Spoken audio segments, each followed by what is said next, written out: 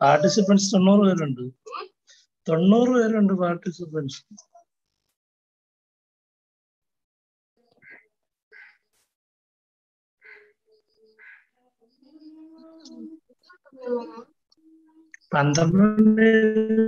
ഞാനിപ്പോഴും നോക്കും, എന്തിനാണെന്ന് നോക്കട്ടെ. ചാർട്ട് വഴി കൊടുത്താൽ എന്നെയും കാണാം. വേണ്ടല്ലോ എന്നെ കൊടുത്തിരിക്കുന്ന ഹൂ ഈസ് കൊമ്പടി ഓൺലൈൻ. ഇത് കൊമ്പടി, ഹൂ ഈസ് കൊമ്പടി?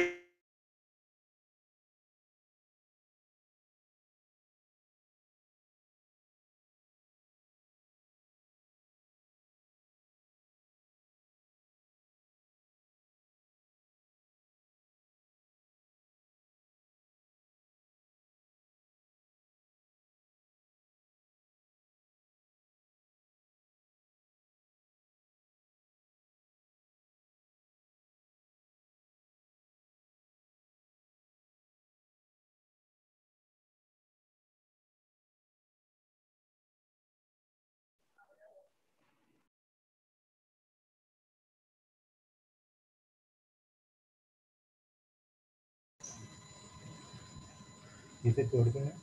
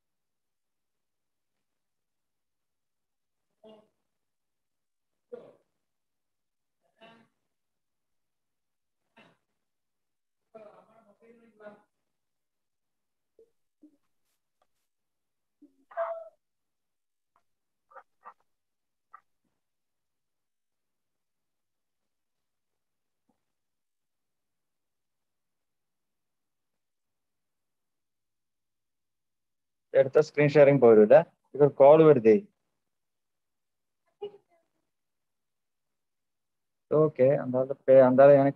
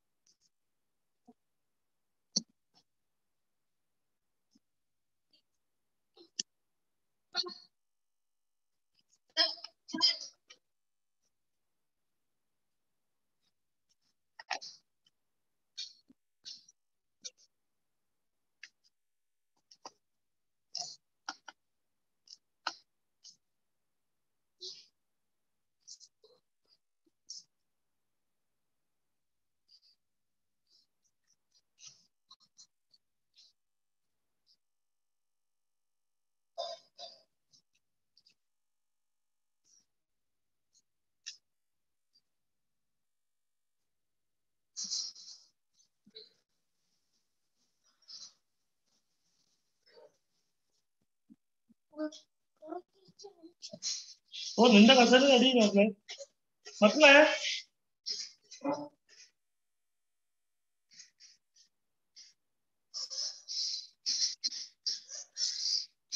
മനസ്സിലെത്താ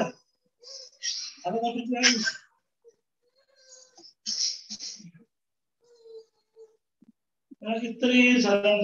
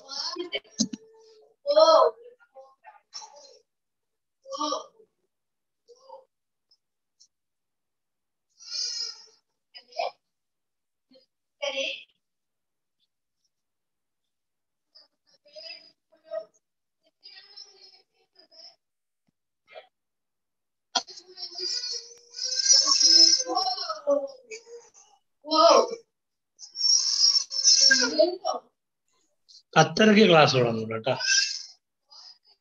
10:30 തുടങ്ങും class.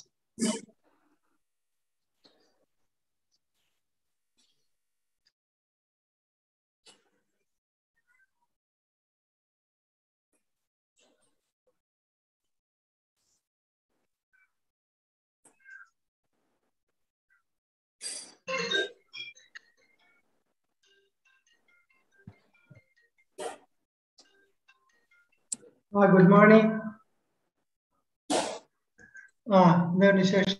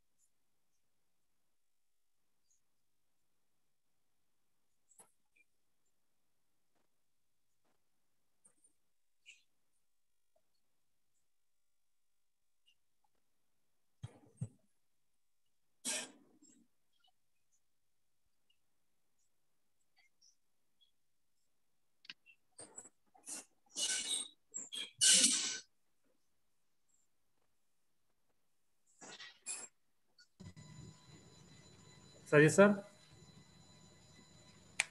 Sajid sir? Sir. We can start now, sir. Okay. Okay. There was a technical issue with my... Please start, Sajid. Start.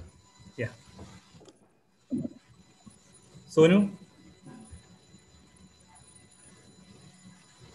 Yes, sir. Okay, we can start.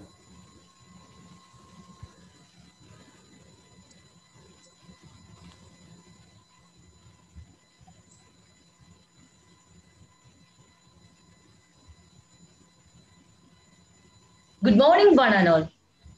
COVID-19, more than being a viral disorder, now it is becoming a great threat to the whole humankind, a pandemic. With the arrival of this microorganism, the entire world has been transformed into a virtual platform from the real-life scenarios. As being a frontline, multifaceted healthcare professional, each of the pharmacists are supposed to be a warrior who is fighting against this deadly pandemic. To serve the community with which we are committed to, we are having several weapons, including the new drug molecules, newer formulations, patient counseling on necessary precautions, and much more. This realization is the driving force for the academic wing of IPGA Kerala branch to educate the pharma community with this international webinar on the topic Fighting Pandemic, Pharmacists in the Frontline.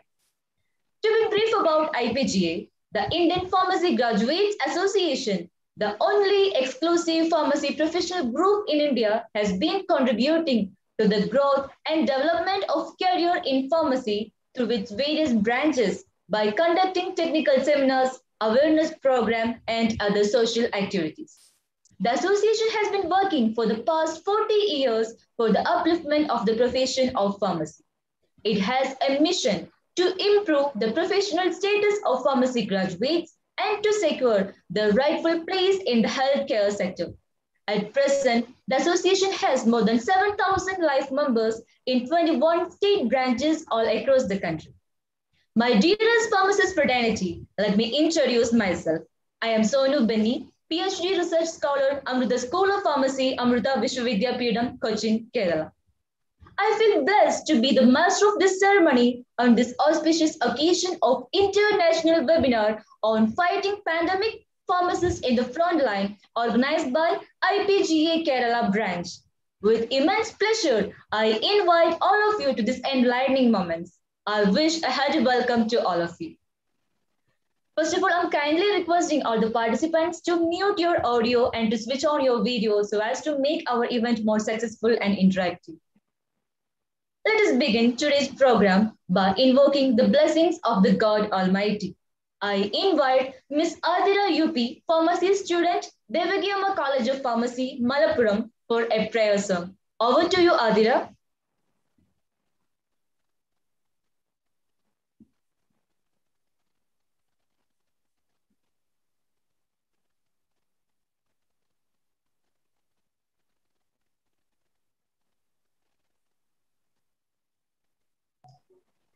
Adira, unmute you. Please unmute.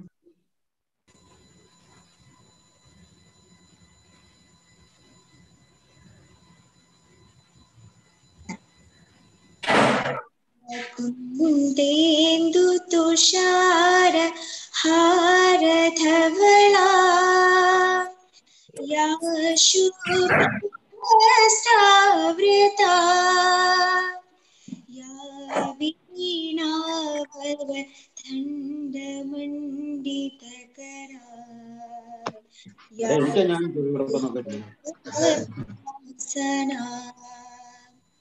या ब्रह्माच्युतशङ्कर प्रप्रथिभ देवै सदा Vandita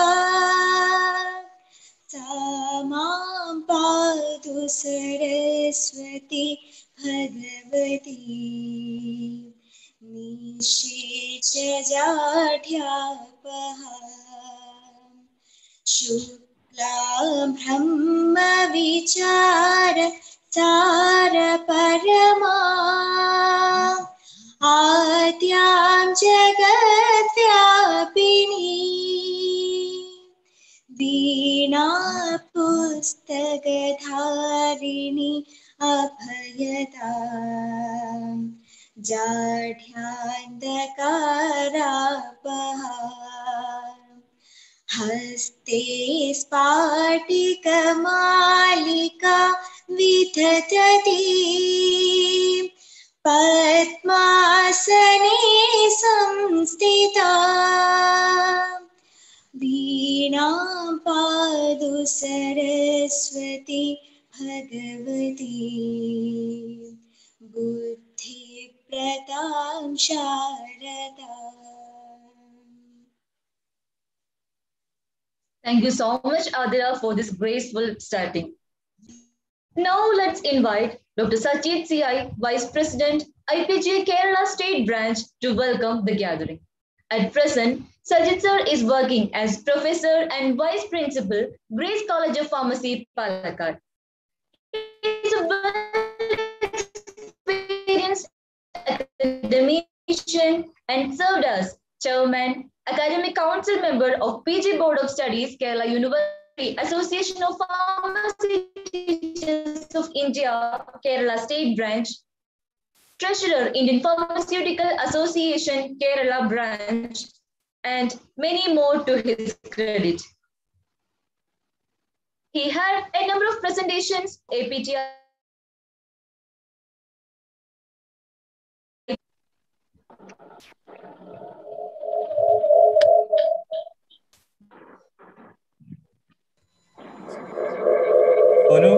Sonu, Yes. you are using two mobile phones. Please switch off one. Now is it okay, sir? Yeah. Am I audible, sir? Yeah, it's Yes. audible now.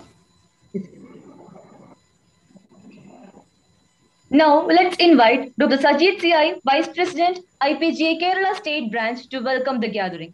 At present, Sajid sir is working as Professor and Vice Principal, Grace College of Pharmacy, Palakkad.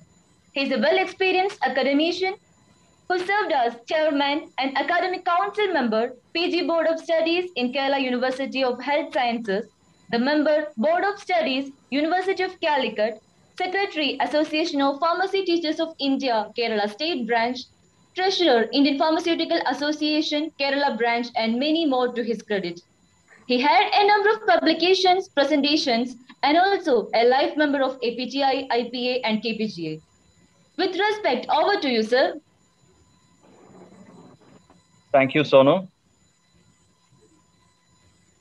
Good morning to one and all gathered here on this wonderful morning. Respected Chief Guest, Sri Atul Kumar Nasaji, Dr. Sadish Kumar, Jain Sir, our beloved speakers, Dr. Anish Chakkumgal and Professor Alva Toyin, distinguished delegates, principals of various colleges, research scholars, teachers, and my dear students.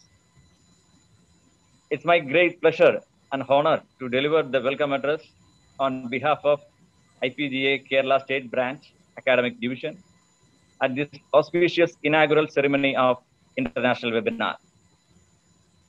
I am delighted that our association organized many webinars this year.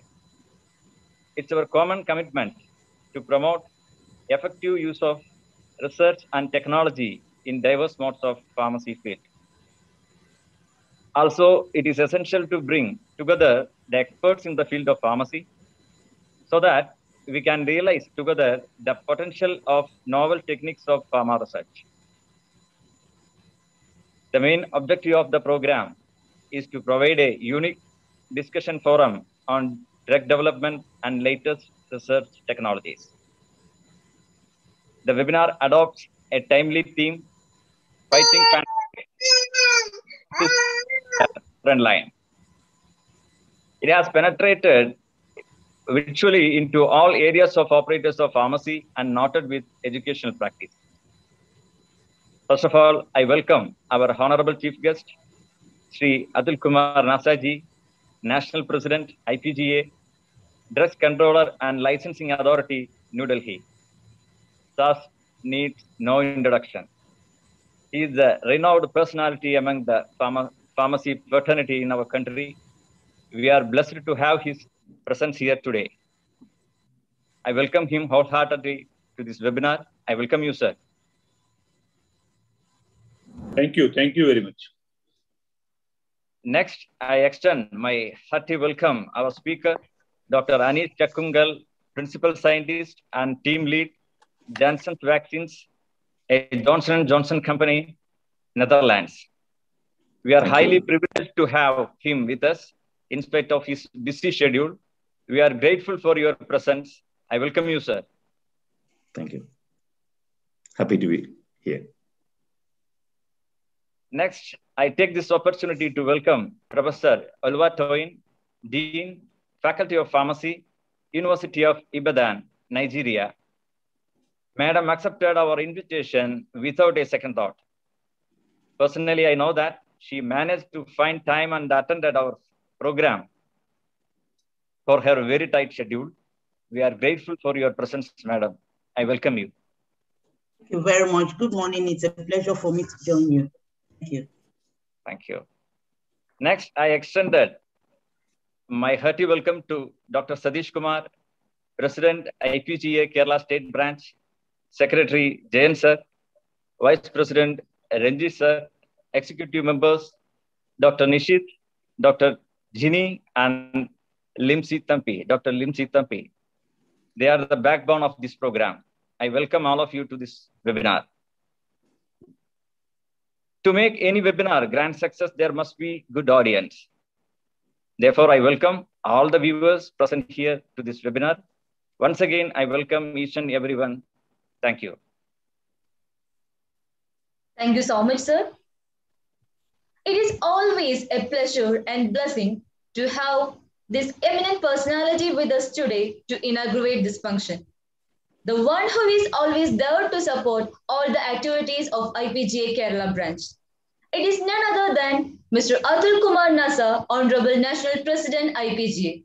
Mr. Atul Nasa sir is working as Drugs Controller and Licensing Authority, New Delhi, and he is a member of various committees constituted by the government for framing and designing different policies. He has more than 25 years of experience in regulatory affairs. He is a recipient of Best Drugs Control Officer Award and also Fellowship of Indian Pharmaceutical Association for his distinguished and dedicated services in the profession of pharmacy. Mr. Atul Kumar Nasa sir has been honored with prestigious K.C. Chatterjee Memorial Award 2015 and also IPGA Professional Excellence Award 2015. He is the President of Indian Pharmacy Graduates Association and Managing Trustee of IPGA Welfare Trust. He has also been entrusted the role of Vice President of All India Drugs Control Officers Confederation and Director of Indian Confederation of Healthcare Accreditation. Sir has been working for the upliftment of the profession of pharmacy in the entire fields at the professional and academic levels with admirable address. Over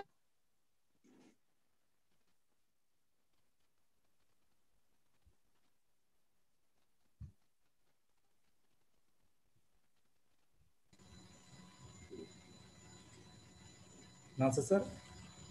Please, sir. I think some technical issues there. Yeah. Can I start? Yeah. You can start. Okay. Thank you. Very good morning to all of you. And at the outset, my heartiest congratulations to IPGA Kerala branch for successfully organizing various webinars from last, 6 or 7 months I am watching. And my special thanks to Dr. Satish, the president of IPGA Kerala branch. I welcome Dr. Satish, Dr. Sajid, Mr. Ranjesh, Dr. Lemsi Thampi, Dr. Nishit, Dr. Ginny, Dr. Jaya Shekhar, I am seeing 135 plus participants on this Sunday morning to this international webinar being organized by IPGA Kerala branch. And this IPGA Kerala branch webinar based on the topic fighting pandemic, the role of pharmacist as a frontline warrior. This is the theme of the needy conference which is required particularly during this pandemic time. My introduction, Sonu has given that I am working as a drugs controller and a licensing authority with drugs control department Delhi. But simply I can say I am a pharmacist. And my journey, right from pharmaceutical industry to academic and then to drug control, whether it is a academic pharmacist or a industrial pharmacist or a regulatory pharmacist, I can simply say I am a pharmacist. And during this pandemic time, we have seen that in 1918, when the Spanish flu was there, in 1956, when Asian flu was there, then we have seen the pandemic of HIV/AIDS in 2005, and then so on. But simply I can say, pandemic may come. It is not a big threat, but we have to work unitedly to fight all this pandemic. And here is the role of pharmacist.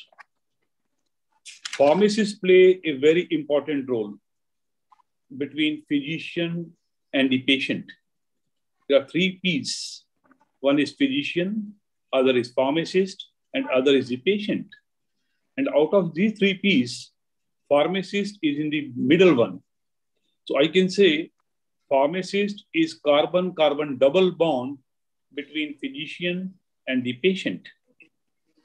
Now, question comes on the theme of the conference, that research and development, role of pharmacists in research and development, role of pharmacists in developing new drug molecule, role of pharmacists in hospital pharmacy, role of pharmacists in community pharmacy, role of pharmacists in clinical pharmacy.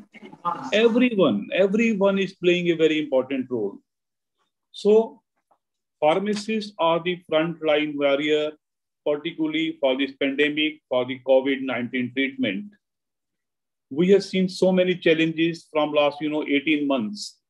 Last year, March 2020, and till date, first wave, second wave, and maybe third wave. I will not say that third wave should come. I will never wish that third wave should come. But we have to be mentally prepared for all consequences if such circumstances are there.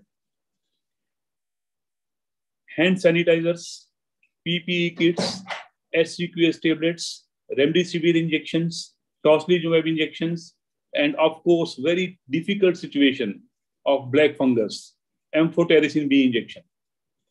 All they were big challenges among the pharmaceutical industry, among the pharmacists, among the clinicians, among the medical professionals, but we got the success.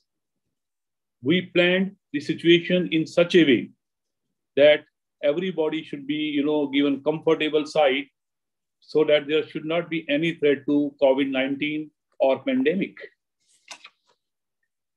Pharmacists are playing a very important role in proper patient counselings, proper patient guidance, avoiding self-medications, avoiding drug addictions, prevention of antimicrobial resistance, development of new drug molecules, and of course, working in research and development sections.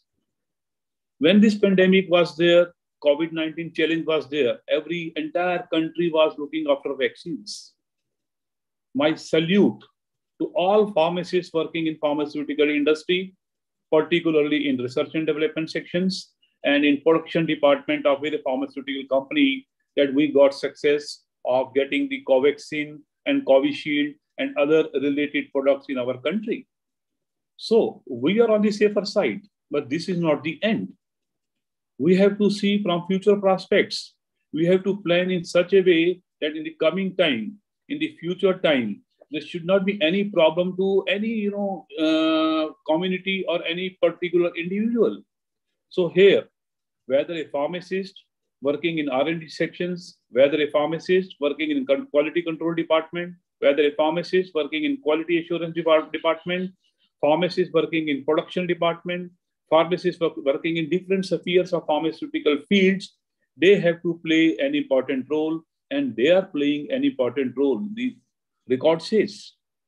So this is the role of pharmacist. But only thing what we have to understand, that we should not wait for any other pandemic or any new situation to come. Our research and development section should be strong enough.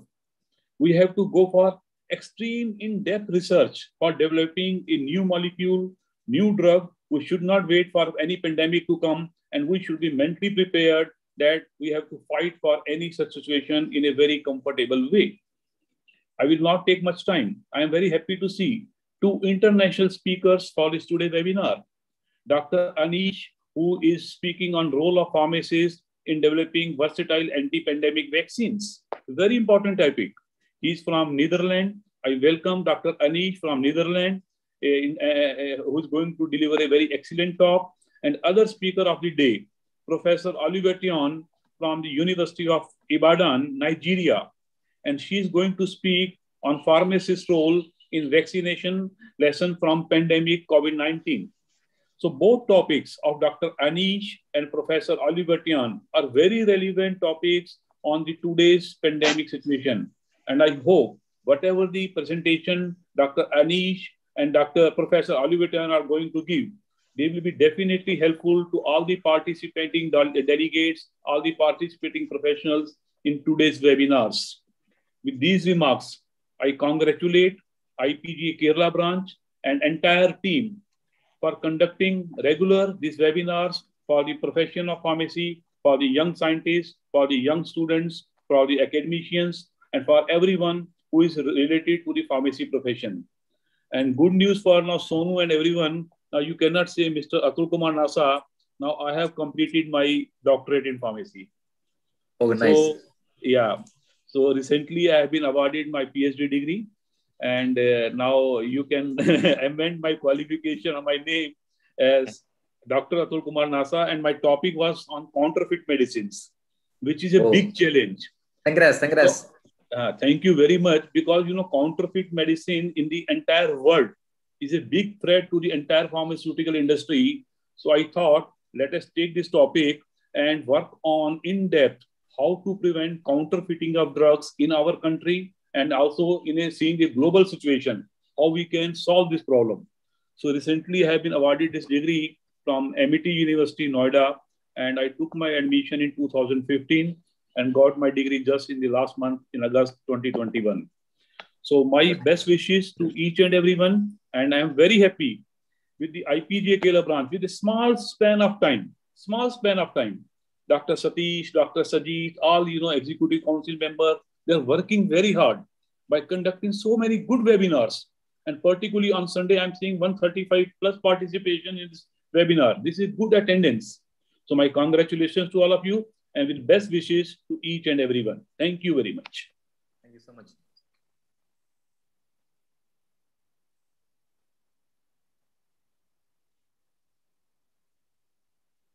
Yeah, how to Sonu? Sonu, you want to unmute? Sonu, you want to unmute, Sonu, then talk.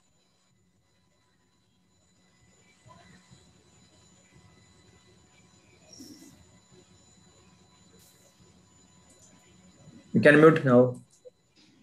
Okay. Yeah. Thank you so much, Dr. Atul Kumar Nasa sir, for your valuable words and the constant support for the IPG Kerala branch always. So no, 1 minute. We will have next time. We will have him as a speaker for our counterfeit drugs. Like next time, sir. Definitely, I can give an excellent talk on counterfeiting medicine. Yeah, which is a good topic for the entire, pharmacy profession. Yes, make it. Thank you. Thank you so much, sir. And I am apologizing all of you for the technical failures from my side. So now here we are moving to the most awaited hours, to the brainstorming moments. Yes, we are about to start our webinar. If you have any doubts or queries during the session, all of you are kindly requested to post your questions in the chat box and it will be discussed at the end of the session. All the participants will be provided with e-certificate and the link for the same will be shared in the end of the second scientific session. So we begin with the first session of the day. We are so blessed to have Dr. Anish Chekkangal, Principal Scientist and Team Lead, Janssen Vaccines, Netherlands, to throw a light onto the topic, role of pharmacists in developing versatile anti-pandemic vaccines. On this occasion, it is my pleasure to invite Mr. Ranjit C., Vice President, IPGA Kerala State Branch, to introduce our first speaker of the day. At present, Ranjit sir is working as Assistant Professor, College of Pharmaceutical Sciences, Government Medical College, Alappuzha. He completed his graduation from Department of Pharmaceutical Sciences, MG University, Kottayam, and post-graduation from College of Pharmaceutical Sciences, Government Medical College, Trivandrum. He started his career as Enforcement Officer in Drugs Control Department, Government of Kerala, and later joined on the Medical Education Service. With much respect, over to you, sir. Thank you, Sonu. Am I audible? Yes, sir. You are audible, sir. Okay. Good morning, all. Respected chief guest, speakers, my dear teachers, students, and other honorable pharmacists who have joined us today morning. A warm welcome to one and all present here. This webinar, Fighting Pandemic, Pharmacists in the Frontline, is being organized to bring forward the remarkable roles being played by we, the pharmacists, in fighting this COVID pandemic. The topic of this session is role of pharmacists in developing anti-pandemic vaccines. The speaker for this session is Dr. Anish Chekkangal, Principal Scientist and Team Lead, Analytical Development and Bioconjugation, Janssen Vaccines, a subsidiary of Johnson & Johnson, Netherlands. The whole world is reeling under the pandemic. It has already caused the loss of hundreds of thousands of lives and disrupted the livelihoods of billions of people around the world. With the reporting of Delta variant in more than 96 countries, it is said that no one is safe unless everyone is safe. Developing a vaccine against COVID-19 is a most challenging task. As we all are aware that there is no promising antiviral drug that can effectively cure this disease, then the only option available to save millions of lives is to vaccinate. To throw light on this challenging process of vaccine development in this time of pandemic, we are fortunate to have with us today an ambitious pharmaceutical technologist, Dr. Anish Chekkangal, who will be giving us an overview on versatile vaccine platforms that are already available and also that are under development for controlling the pandemic. His talk will highlight the limitations of the platforms, opportunities, and challenges, and also about the expectations on the efficacy of the currently available vaccines against various variants of the virus. And of course, he will also cover the areas where pharmacists can contribute in vaccine development. Coming to his academic background, Dr. Anish did his B.Pharm from Department of Pharmaceutical Sciences, MG University, Kottayam, and his master's M.Pharm from University Institute of Chemical Technology, formerly UDCT, Mumbai University, and completed his PhD in 2010 from the prestigious National Institute of Immunology, New Delhi. He has also received training in flawless executions of projects, effective first-time leader training, GMP documentation training, etc. His professional life started in 2002 as senior lecturer at College of Pharmaceutical Sciences, Government Medical College, Kozhikode, Kerala. He spent there for 2 years, and from there, he went to National Institute of Immunology, New Delhi, for his PhD. Then, in 2011, he moved to Max Planck Institute of Colloids and Interfaces, Berlin, as a postdoctoral fellow and worked on synthetic vaccines. Later on, he worked as a research group leader in the Department of Biomolecular Systems in the same Max Planck Institute. In September 2014, he joined in the Bacterial Vaccines Department of Janssen Vaccines and Prevention, Netherlands, as Senior Scientist and Scientific Team Lead. And in April 2019, he was promoted as Principal Scientist and Scientific Team Lead. He has expertise in various domains of pharmaceutical industry and has over 9 years of experience in leading multidisciplinary project teams. His main area of interest is vaccine development. He's having a solid background in biotech product development with a focus on characterization of APIs and compounded formulation. Currently, he is managing 2 biotech product development projects and also coordinates 3 transnational CROs and Janssen vaccines. His key achievements, there are quite a lot, and just to list a few of them, he has contributed to more than 130 international patents, including European and US patent, and has more than 40 plus peer-reviewed publications. He has published in almost all high-impact publication groups like Nature, Elsevier, Science, Royal Society, American Chemical Society, etc. And he has been awarded with many honors. He was awarded the Janssen Global R&D Award for Outstanding Technical Achievement in the year 2016. He is a recipient of BMBF Germany Budding Scientist Grant in 2011 and also Max Planck Postdoctoral Fellowship 2010. He was the best outgoing student from MG University in the year 2001 and so on. He has received many awards and honors. I know him right from the college days and watched him grow in his academic and professional life. And I always see him as an enthusiastic, hardworking, down-to-earth all-rounder. With this introduction, I once again welcome Dr. Anish. We are eagerly waiting to hear from you. Before starting, 1 minute, let me once again request all the participants to keep their mics muted. Dr. Anish will be very happy to answer all your queries. Please post your questions in the chat box. We shall be reading your questions at the end of the session. So that's it. Over to you, Anish. Welcome. Good morning, everyone. Am I audible? Yes, yeah, good morning. Audible. Okay, great. Thank you. It's a great day and nice to meet you all. And thank you, Ranjish. I call him Ranjish Etan because he was my senior at school in college. It's a great moment that I've been introduced by Ranjish Etan. And it's a great moment to be with all the pharmacists from India, especially from Kerala. I must say, I really resonate the message that Dr. Abdul Kumar Nasa conveyed to us. The IPGA Kerala chapter is doing an excellent job. I was with them with one meeting where they invited me for the preparation of this particular seminar. I could sense this enthusiasm, drive, and motivation behind the organizing committee. We need someone like that. We need this kind of an initiatives. It is one of the most difficult day for me. Sunday morning, 7 o'clock, and especially at this moment, I was down with a nasty fever for last 3-4 days. I couldn't do anything, but I managed to do something in the overnight, and I studied at 12 o'clock only, 12:30 or 1 o'clock or something. I finished my work, but I was asking this question to myself: why do you do this?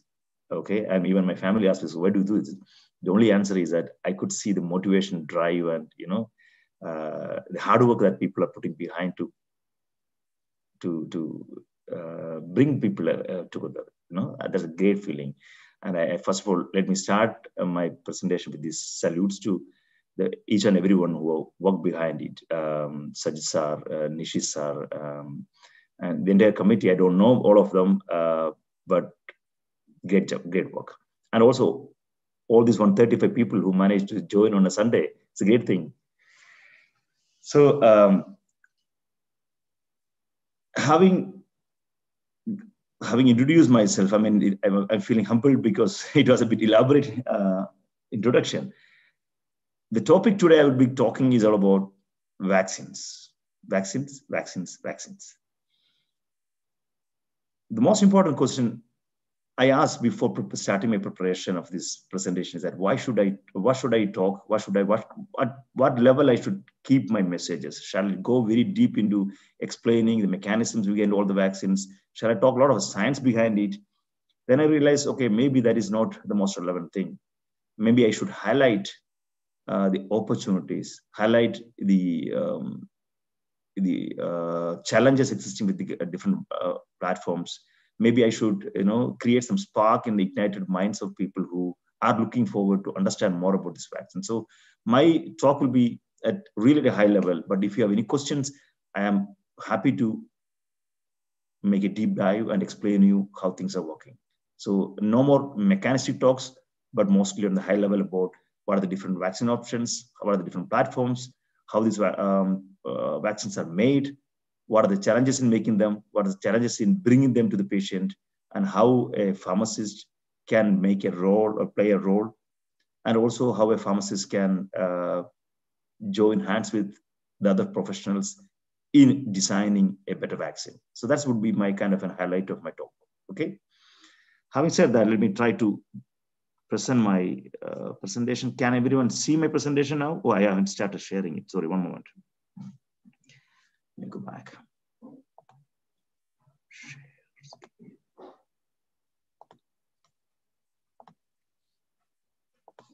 Can everyone see my?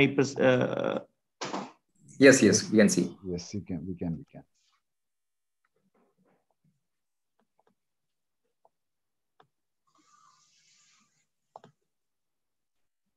Okay. So as Ranjish mentioned, I'll be presenting you on the role of pharmacists in developing versatile pandemic vaccines. I'm currently working for Johnson & Johnson as a head of adjuvants and vaccine delivery systems in Netherlands, the Global R&D Center for Vaccine Development for Johnson & Johnson. Having said this, I would like to give a cautionary note. I'm not trying to, I will not be highlighting many of the things what we do at Johnson & Johnson, and many things I'm sharing is my personal opinion. It's my personal opinion as a researcher, as a scientist, as a vaccine development technologist. It's not an opinion of Johnson & Johnson. That's why I'm also not using the logo of Johnson & Johnson, okay, just for clarity. So the goal of the presentation is what is in scope. I just want to generate interest and motivation among emerging professionals toward the field of vaccinology. So what is field of vaccinology? What's the science behind developing vaccines? What's really out of scope is the presentation is not a single stop ready reckoner for vaccines. You don't get everything. It's not an encyclopedia of vaccines. It's not a ticket to a destination, rather a keyword for journey planner. So I will share some keywords which you can search and elaborate your knowledge. That's the idea of the presentation. So what I'm going to present is that I'll present the concept of vaccination, the concept of herd immunity, how vaccines work, what are the different types of anti-pandemic vaccines. Towards the end, I'll try to highlight the role of pharmacists in developing an anti-COVID vaccine. I'll start with a story or a myth, okay? It's an interesting, just to make a lighter moment, Sunday morning. I'm from Netherlands. The moment I landed in Netherlands, even before coming in Netherlands, I think even when I was in Kerala, I read about a myth of protection from Netherlands. And the story is about a little Dutch boy and a dike. As many of you know, Netherlands is like a Kutenard is a lower-lying, Netherlands means low-lying land, okay? It is almost 60%, 48% of the country is beneath or under the sea level. So they are protected with big dikes. The dikes or dikes are protecting the entire land. There's a story that once in a countryside, a little boy was walking and he found a crack, a small hole in the dike. And he actually put his finger over there and stayed there for hours till, and blocking this leakage, and he saved the entire country. This kind of a myth, this myth of protection it's actually a myth. It never happened, but it's a kind of a little fable which is everybody's sharing in every moment. So we all think that the protection that we are seeking from a vaccine is kind of mythical. If you think, okay, protect means an extraordinary force will come and protect us. We also expect that a vaccine is a magic potion, something which we can drink or which we can have a jab that will protect us from everything. I'm trying to bust those myths. I'm trying to give you some scientific rationale how these vaccines work and how they may not work. That may give you a kind of better picture to understand, okay, which vaccine may work for us, which vaccine may not work for me, and also after taking a vaccine, how responsible I should be, or why I should take a vaccine. Those kind of questions, those kind of bustling questions which may come to your mind, you may be able to answer them. So why I'm saying this is a myth which drives everybody in the Netherlands. But the reality, how Netherlands is protected, the real reality is really much more complex. In the before all the machine age, they actually protected the entire Netherlands by using these beautiful windmills, which were pumping water from the land to sea, okay? So they use these primitive windmills, which are all still we can see around this country, this beautiful country. But nowadays, they don't even use that. They use this kind of, mass land catering, one of the largest sea gate of the world, and which actually automatically senses water level and closes and opens, and which is the largest moving object on the earth, man-made object on the earth.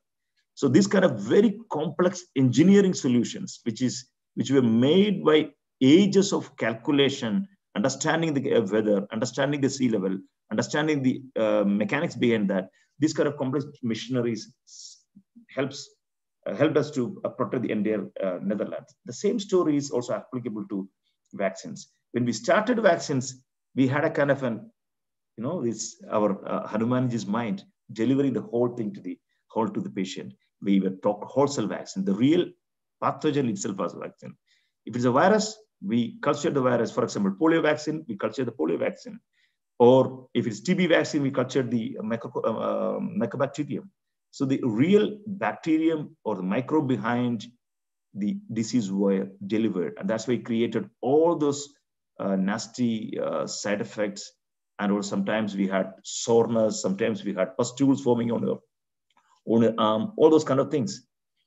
But the molecular understanding about host pathogen interactions, molecular understanding about how our immune system was working has helped us to develop subunit vaccines. Subunit vaccines like Achilles feet. We could identify the sweet spot, the most sensitive spot, the most susceptible spot on the bacteria, which can be a molecule, which can be part of the molecule. We realize that this is a target which we need to hit. So that led to these modern vaccines. And this development happened probably last 20, 30 years or 20, 25 years. But still, if you look even today, not everybody has transformed completely into these molecular vaccines. Even the COVID vaccines, some of the vaccines are pathogen-based, completely virus-based. So the transition is yet to happen, but we are now on a kind of a critical juncture point. People are evaluating different technologies are available to different countries. So I expect in the next generation vaccines which are going to come, which would be a bit more modern. And the question that we are asking today is that, are we prepared for that? As pharmacists, what can a pharmacist do to catch up with this revolution of modern vaccines? So, and this answer is this field of vaccinology, molecular understanding about pathogens. What causes the disease? What doesn't cause a disease? What are the different molecules which are present on the surface of an bacterium or an virus, which actually drives an immune response? How can we invite the attention of immune response or the immune system towards a vaccine target that we are delivering? When I wear the word delivering, how can we deliver it? Okay, so this combined field, is an interdisciplinary field, is known as vaccinology. Designing the molecules, identifying molecules, designing molecules, synthesizing molecules, packaging them, and delivering them into patients. And this field is vaccinology. And that's a multidisciplinary field where biotechnologists, molecular biologists, immunologists, pharmacists, clinicians, all of them play together. And I'll be giving a bit of gist of this particular field. Before we start, I would like to start with I will take you back to 60 years ago or 70 years ago. In 1950s, the launch of polio vaccine. Polio was a real threat at those times. Even the American President Franklin Roosevelt had that, FDR had that. Even his kids had it. It was a real nightmare for many of the American summers. Everybody is like current pandemic situation. Everybody wanted a vaccine. Everybody was looking for a vaccine. And this gentleman, Jonas Salk, he even administered the vaccine that he developed to his kid, his own daughter.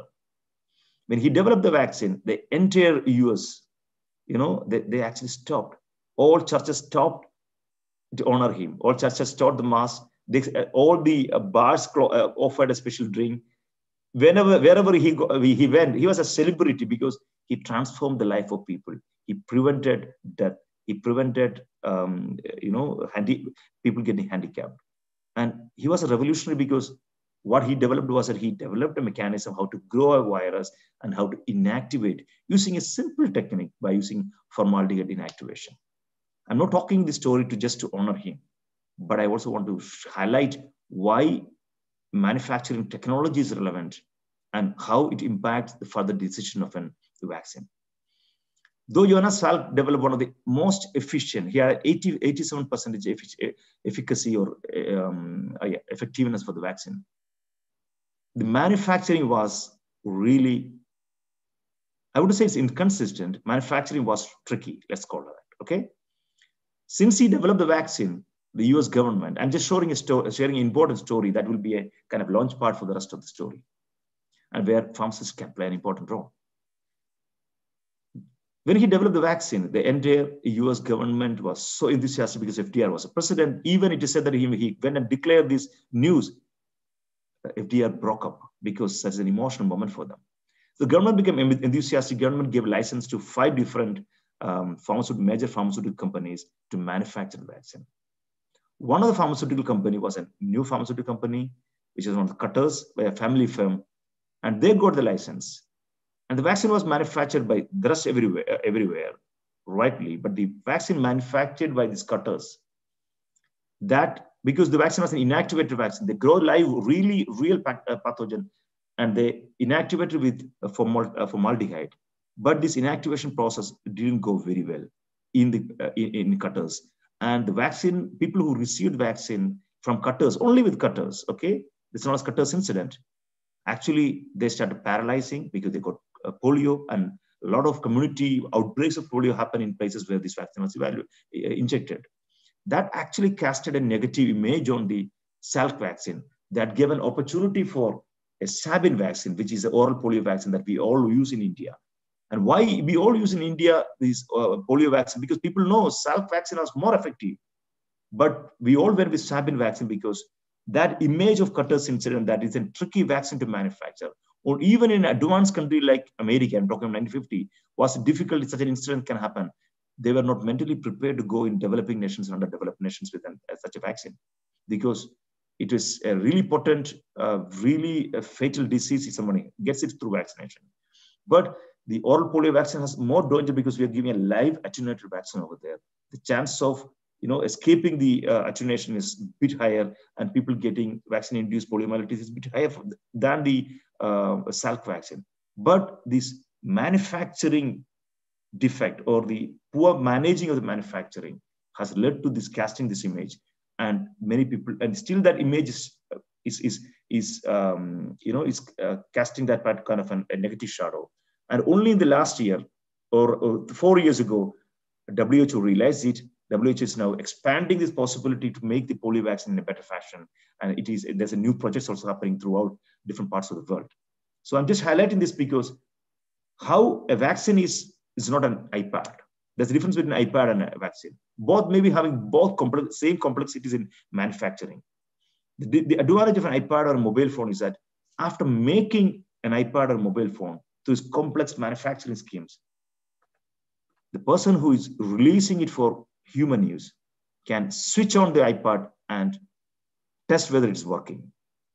All components can be tested before releasing to humanity or to human society. But a vaccine is not like that.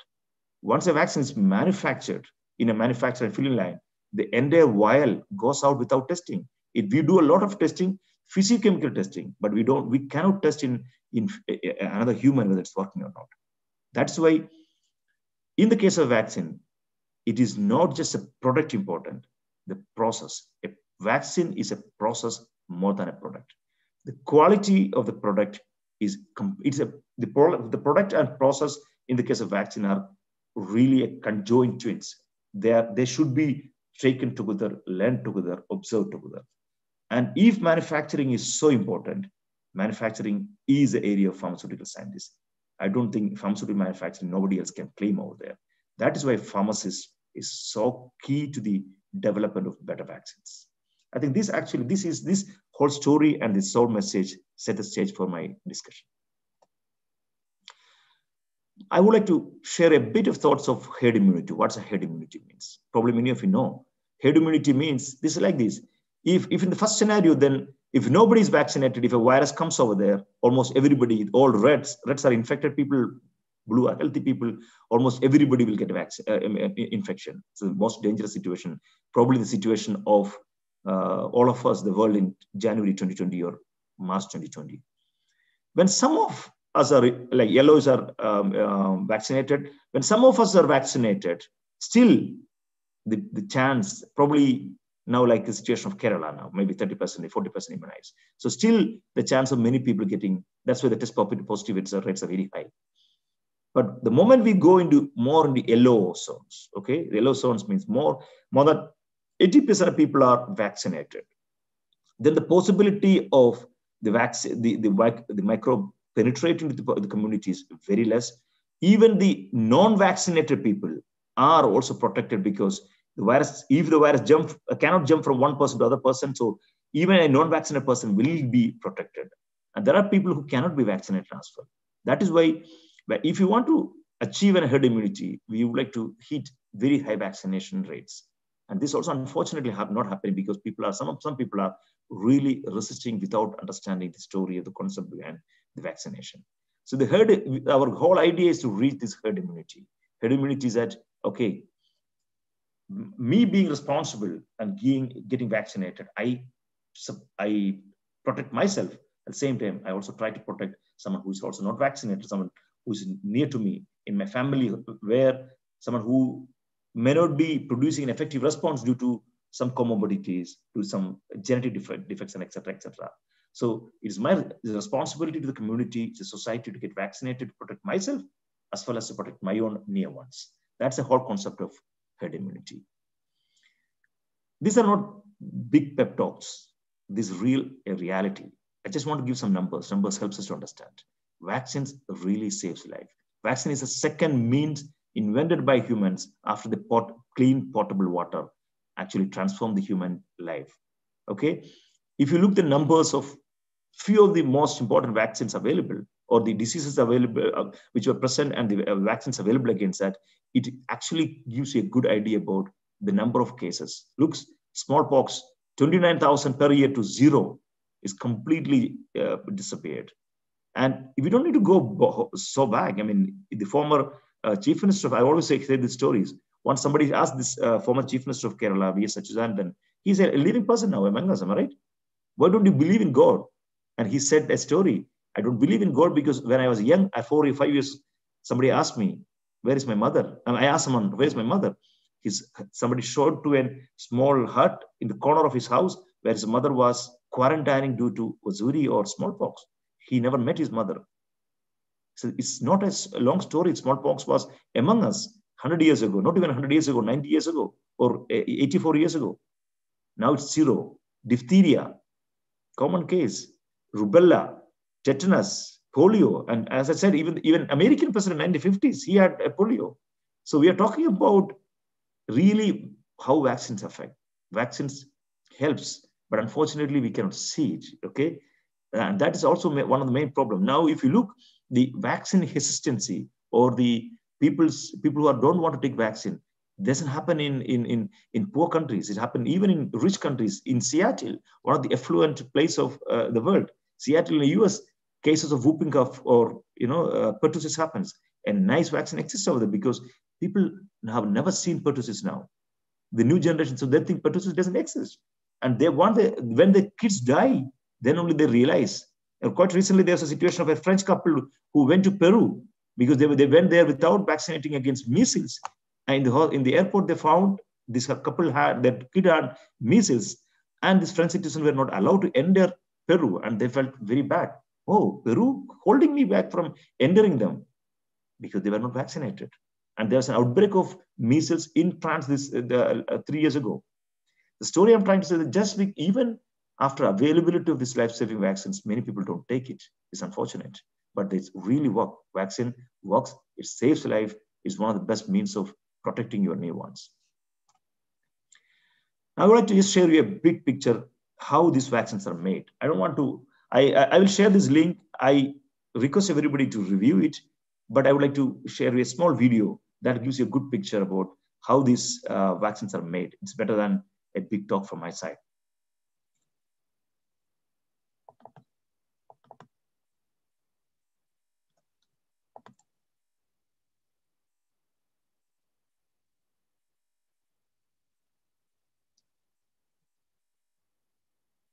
Okay.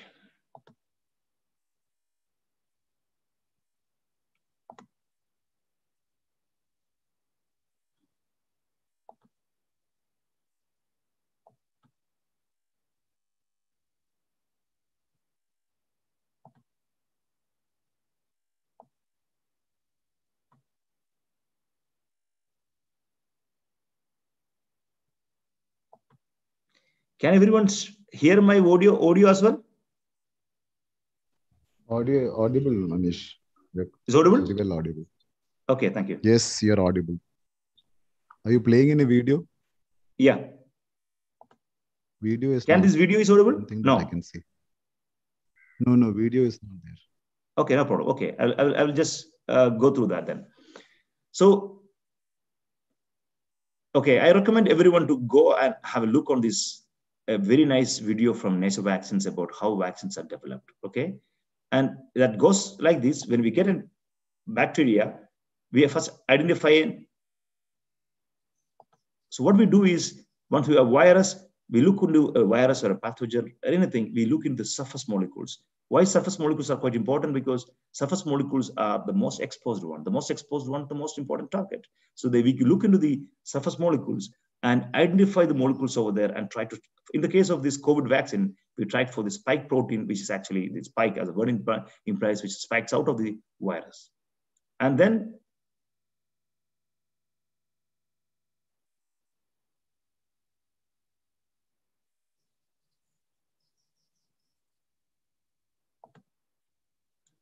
the most important thing is that in some pathogens, this particular structure is always, or this we call conserved antigen. The surface molecule is always conserved. But virus is a great example. In virus, they're so smart that keeps on changing surface molecules so that they can evade the immune system. So that's what we call these mutations. Mutation means they change the surface molecule. When they change the surface molecules, they can escape the immune system. So this is also an art of understanding which is the most conserved structure and how this structure has been maintained throughout generations of vaccines. And if they change, that's a structural understanding. If they change, we can also understand what's called mutation hotspots. If you analyze a sequence of millions of viruses in the globe using bioinformatic tools, that's why the keyword is bioinformatics. If you know how to use protein sequences or analyze protein sequences using computers, which is also evolved last 10, 15 years, the computer algorithms or computational tools, which allows us to just put stacks like, parallelly one after one, the sequence of the protein structures of a virus, then we can see where are the spots where this virus or a bacterium is always changing its structure, and they're known as mutational hotspots. And if you know these hotspots, we may be able to predict, because now there are artificial intelligence tools as well as algorithms, we may be able to predict what would be the next change coming, okay? And then while designing a vaccine, we can include those potential changes also. And sometimes we may be able to, even introduce in our structure some artificial amino acids or artificial structures or artificial mutations, so that it also accounts for a future upcoming mutation as well. So that's why this molecular understanding is quite important. And the bioinformatic tools, or computational tools for protein analysis is nowadays is very easily trainable. You guys, all of us can, these are available in internet. There's nice tools over there. Many of them are free as well. That's also a nice skill to pick up.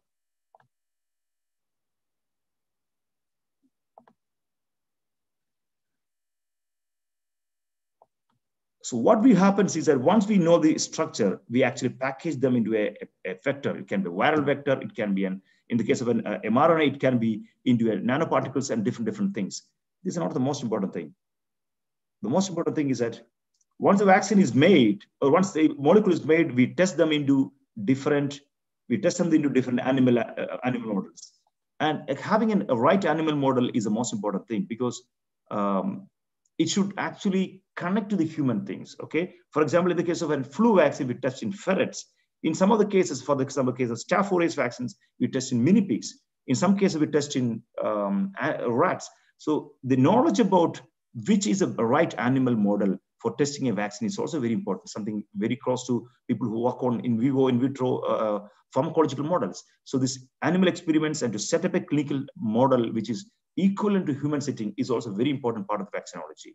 And once the preclinical testing is done, we really go into human testing.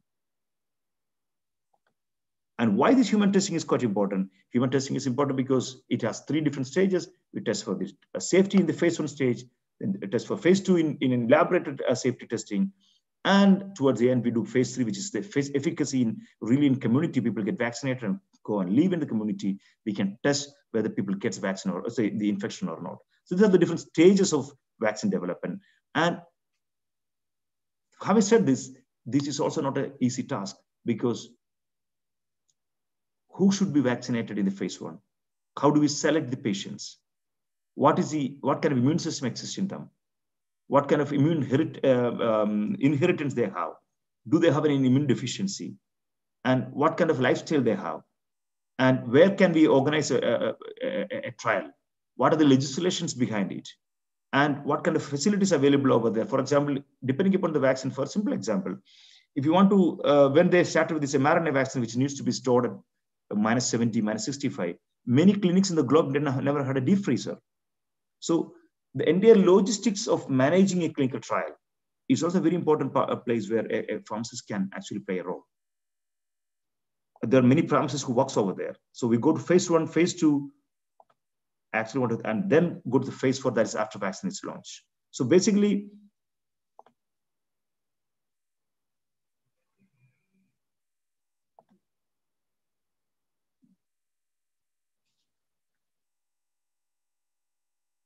and this is the most important part where pharmacists plays an important role. The entire development usually takes 5 to 6 years or 7 to 8 years, but in the COVID vaccination period, everything could be compressed into 12 to 18 months. That's a great thing. Why we managed to make 12 to 18 months? Did we cut short any methods? That's something also we can have a discussion about. No, this is because we actually speed up manufacturing, we speed up the regulatory process. And what is this regulatory process? Also something that's very important. We may have to have a short discussion about. But before going over there, I would like to give you one hint. The most important aspect where pharmacists plays a key role is manufacturing of the vaccines. What could be the vial? Which kind of vials? Excuse me, Anish. Are you moving? Your slide is not moving, it seems. Oh, it's not moving. Sonu, is it moving? Nishit? No, sir, it's not moving. Okay, then I did okay, sorry. Then I'll go back to my slide. Sorry, then I will just close it. I will share this to you. I don't think I can play a video. I will just go back to my presentation. Okay, leave it. I thought this is a technological problem. Sorry. I'll go back to my presentation then. I'll share this link. I request all of you to go and watch. It's a very nice video, self-explanatory, that gives you a better picture about how vaccines are made. I thought that may help in my discussion later. Okay, I'll leave it. I directly go into the different coronavirus vaccine candidates. As I said, there are different platforms available. And these platforms are made for some reasons. And how they've evolved.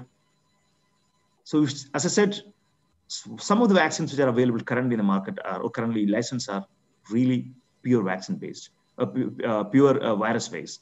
Why is it pure virus based? Because what do they do is they go to the clinic, isolate a virus from a patient. They grow in a mammalian cell the way the virus grows in our body. They grow in a mammalian cell within a bioreactor, and then they inactivate it. Either they attenuate it by multiple passage or they inactivate it using a chemical treatment, and then they package and formulate and then deliver it. And that's known as whole cell vaccines. Classical example is a Covaxin is an example, or Sinovac is an example. Then there's something called viral vectors. A viral vector vaccine, since they are using another virus and not a kind of a naive virus, a virus which cannot infect us, which is not, for example, an adenovirus platform. Covishield is a great example, or Janssen vaccine is a great example. What they do is they isolate, or synthesize the genetic information, which is important for producing this spike protein. And then they clone it, they insert into the nucleic acid sequence of a vector. A vector is a carrier, it's a dummy, it just carries it. And why that's an interesting technology. We can go over there and discuss a bit about that. Another important category is protein-based. It's really only the protein part has been isolated. The protein part has also been used. There's something called virus-like particle, where this protein is also packaged into a kind of a liposomal structure. That's also another category. So the Novavax vaccine, which recently got approved, is a protein-based vaccine. And we also have nucleic acid-based vaccines, which is really the Pfizer vaccine and Moderna vaccine. Is one of them is this lipid nanoparticle package mRNAs, both Pfizer as well as Moderna, where only this nucleic acid element is being delivered. And there's another important class known as DNA vaccines. For example, the Cadila from India has world's first DNA vaccine for COVID, already submitted for emergency approval. So there are different class, the entire class of vaccines and a class of molecules have been tested for COVID vaccines. Let's have a look of one by one. What are the advantages? How everybody is expected to work, and is there a difference between them in efficacy? This kind of things. So a viral vector uses a harmless virus, which is altered to contain a part of COVID's genetic code. That is viral vector. Janssen vaccine or Covishield is a very good example. And RNA nucleic acid, a nucleic acid structure, which comprises the genetic information of the RNA, but it's not the exact nucleic acid of the RNA. Okay, a synthetically modified, chemically synthesized nucleic acid. Really, the real nucleic acid has been used as an RNA vaccine. And also it's in the same, that's the same story of the DNA vaccine as well. Whole cell virus, I already explained, protein supplement, already explained. So if you take a metaphor, it's like different colored footballs. All of them are different, but they all do the same thing. They all have the same goal. All of them are efficacious. All of them do the same thing, but there is a difference how they look, how they are manufactured. So they're designed to do same, to shoot at the goal, but they have some different shapes, different logistics, different kinetics. So if you can, these things come from American football, this come from normal soccer. All of them are footballs, but the way they move, the effort involved in bringing them into the target is different. The same story is also about the way it is manufactured, the way the pain involved, the steps involved, the complexities involved in making a whole cell virus versus a viral vector is different. I'll try to shed some light into this thing, try to share some stories about that as well. So that now, more than that, they also differ in their potency. For example, the virus from RNA-based vaccines, the vaccine based from RNA-based vaccines, they need 2 shots, but they are quite unstable. They cannot be stored at 2 to 8 degree normal fridge. They need to be stored at -8, -70 degrees. Okay, or in the case of Moderna, -20 degrees. They have been licensed. Sorry for that. in the case of, but there's no other licensed vaccines available. I think there's one licensed vaccine, one recently got for an minor cancer situations, but otherwise, the two major vaccines which got licensed using this platform is these COVID vaccines. Viral vector, Ebola vaccine from GSK is in the same platform, and also the Johnson & Johnson is the same platform, but that works with 1 dose in the case of Janssen, in case of 2 doses in the case of Oxford. But all these vaccines, viral vaccine, horsel virus, and protein, they all can be kept in to a degree. There's an advantage. That's why the logistics become easy. It become more relevant for remote settings than these 2 vaccines. So that's a major difference. So major difference in how they are made, how they look, how they're stored. That's the difference. I would like to make another important, analogy to explain how these vaccines work, and it's like a payment gateway. If you want to buy something from something, there are many ways you can try. You can directly go to the merchant. You can go to a bank through and get some money, and then go to the merchant. Or sometimes you go to instead of the bank, you directly go to an ATM. You get the money and go over there. But you can also do an online storage. We can go to online store and we can have an purchase from there. We can use we can use a credit card over there. Sometimes people, in some countries, we don't use a credit card. Some places people use some sensors. There are countries where there's no cash also now exists. Only digital money exists over there. So that this all payment gateway works on one thing: specificity, specific identification of the user is using a card, probably using a number, or and second one is information. That's an information gateway. The immune system is also working almost like that. You look for specificity. So what is specificity? The specificity is a molecule which is on the virus.